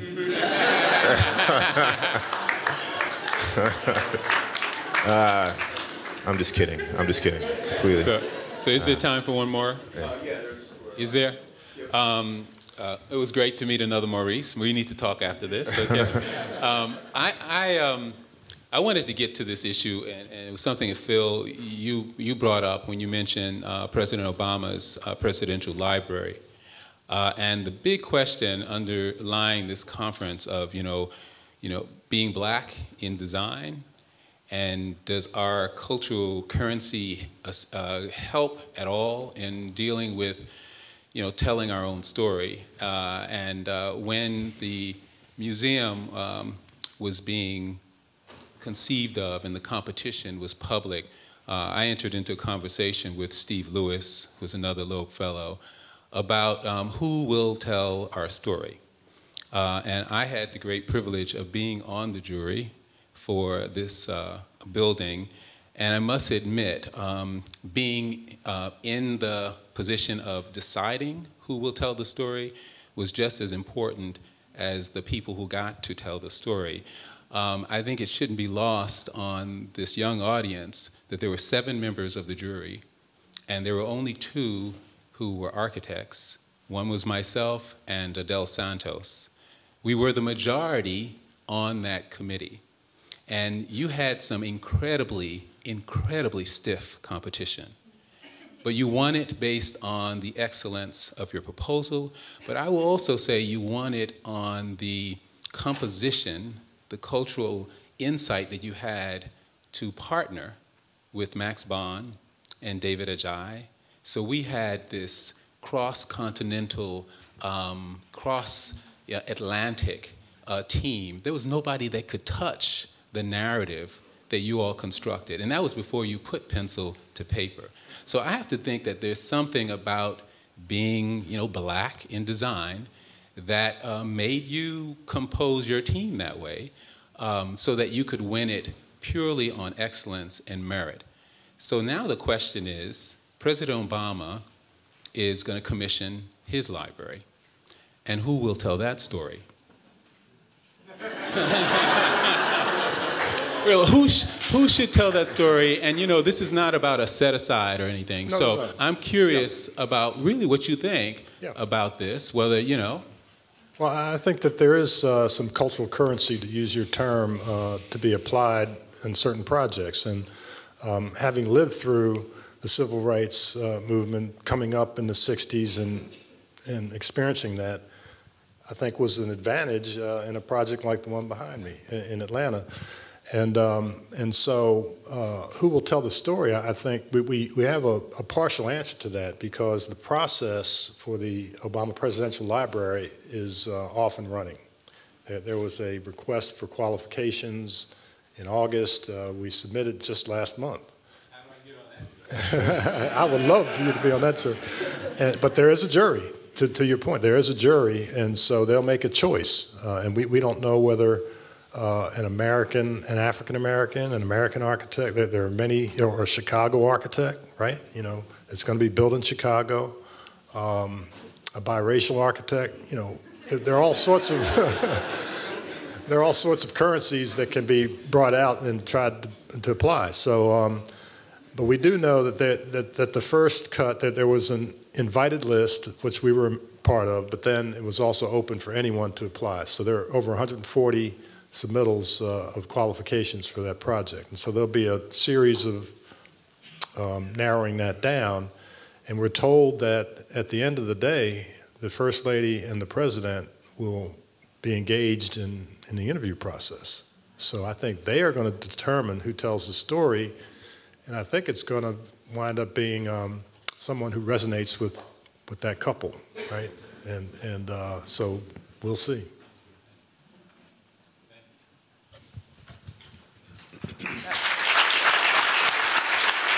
Thank you.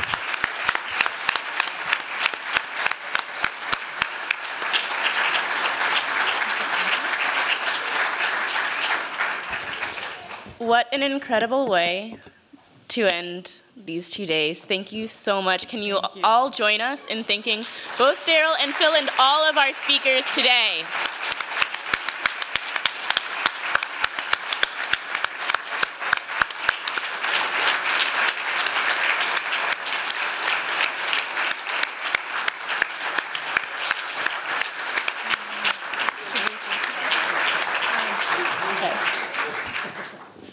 As we continue with our thank yous, this conference really would not have been possible without the collaboration and support of a lot of people.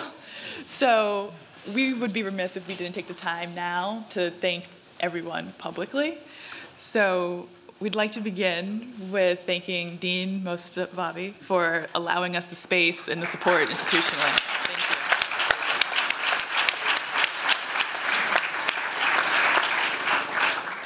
Dean of Students, Laura Snowden, thank you for your support.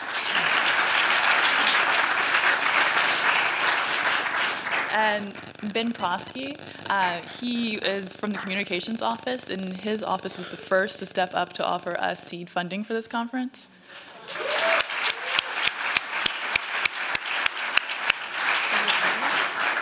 Carlos Reyes, Student Services Coordinator, thank you. And I'd like to thank Jerry Niederhoff, and she really helped us so much with registration and making sure everything went seamlessly there, so thank you. We should also mention Jerry is the Director of Admissions and Diversity Recruitment Manager for the school. I actually met her first at Howard University, where she was doing a diversity recruitment there. John Aslanian, Director of Student Affairs and Recruitment. And Trevor O'Brien was Assistant Manager of Building Services, who helped us get this space and all the spaces we've used this weekend. And finally, on our list of people from the administration to thank, Chantel Blakely. She, without her advice and wisdom, logistically, there's no way this would have been as smooth as it is. So thank you, Chantel. And we'd also like to name for you the members of our advisory committee. So we have Bryant Terry, who's the chef in residence at the Museum of the African Diaspora. Chi Perlman is the founder of Chi Company. Daryl Fitzgerald of Fitzgerald Collaborative. Jean Lauer, Sweeten founder, and also one of the founders of the ASU. And we have Jerry Thomas, of Jerry Thomas Arts, he's the founder. Mark Norman, Director of Upstate and former Loeb Fellow. Mark Mulligan, Co-Chair of the Dean's Diversity Initiative. Michael Hayes, GSD Associate Dean of Academic Affairs. Sally Young, GSD Loeb Coordinator. Taman Evans, co-founder of Dioscuri. Tehran Evans, co-founder of Dioscuri. And Theaster Gates, founder of the Rebuild Foundation.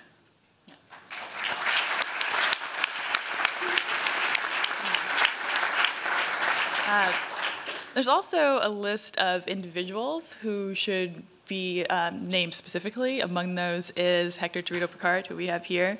He was a spring MLA graduate, and he was the former president of the ASU, and it was under his leadership that this conference came to be. He put out a call and said, let's make this happen, and here we are today. So thank you, Hector.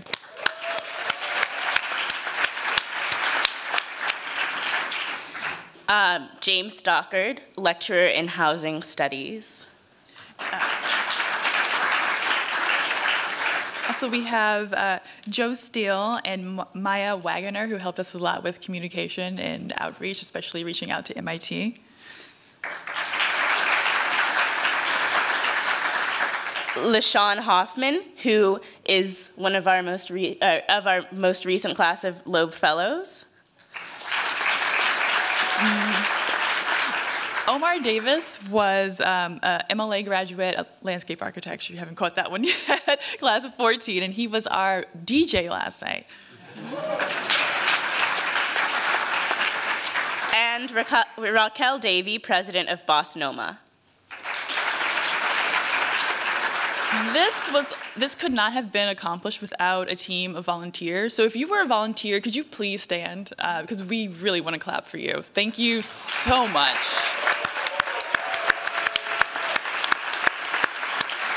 We should thank logo design people. So our volunteers are local. We had student volunteers, but we also had volunteers who flew in from other parts of the country. We have representatives here from Penn Design, UT. So it's been really incredible. So thank you for your support, both here locally and nationwide.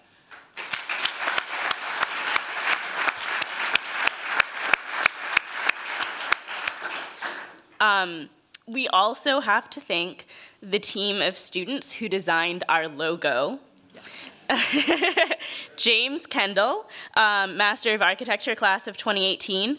Jeremy Hartley, Master of Landscape Architecture, class of 2017. Keith Scott, over here with the camera, Master of Landscape Architecture, class of 2017. And Keisha Hartley. Thank you.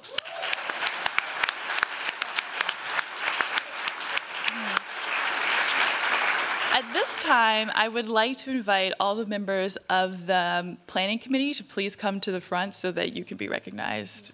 I think everyone should know who you all are, committee members.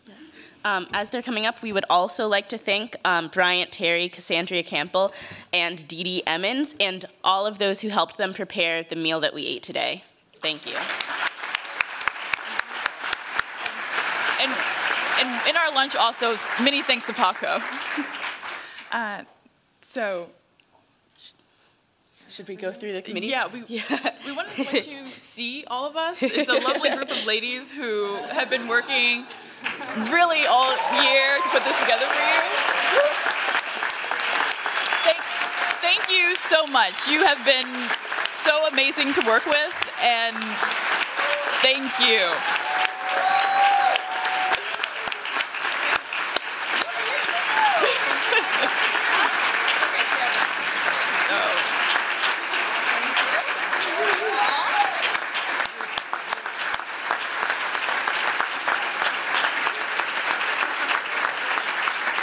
For my last 2 cents, though, this conference could not have been possible without Kara and Courtney C+C, as we like to call them in emails. Really, you guys have done a phenomenal job, and we couldn't have done it without you.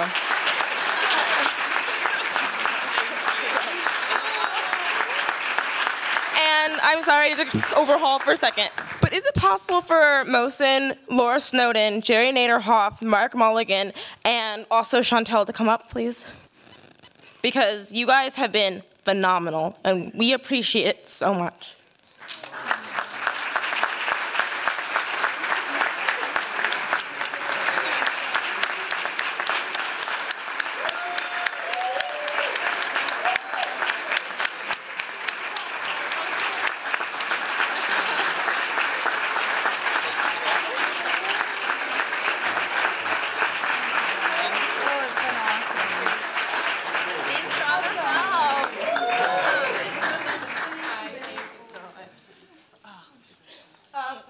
And finally, we have to invite up our volunteer coordinators.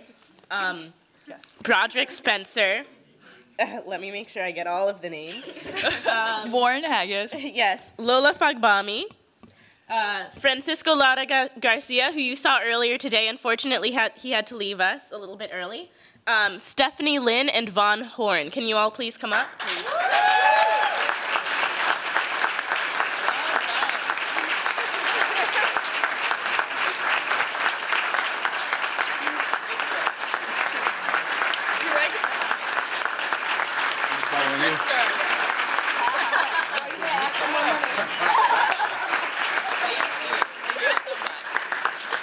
Thank you all. We really appreciate everyone's hard work, your participation, and also thank you all for being here, because otherwise we'd just be talking to ourselves. So you are a part of this. So thank you all so, so much. And I'm just noticing the only person up here who doesn't have a flower is Dana McKinney, and she deserves many flowers for being tireless and amazing and super hardworking. On behalf of all of us, thank you for your leadership.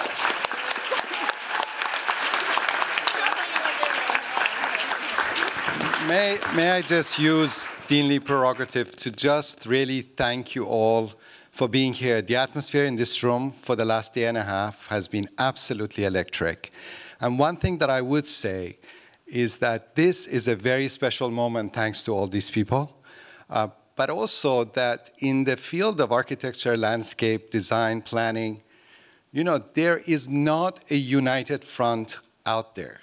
And in this space, there has been an absolute sense of togetherness. And I have absolutely no doubt that this group will do amazing, amazing things precisely because they're together. If you think about the force that exists in this space, given the question that Maurice was asking, honestly, I think that this group can do anything. And I think that's really fantastic. So thank you.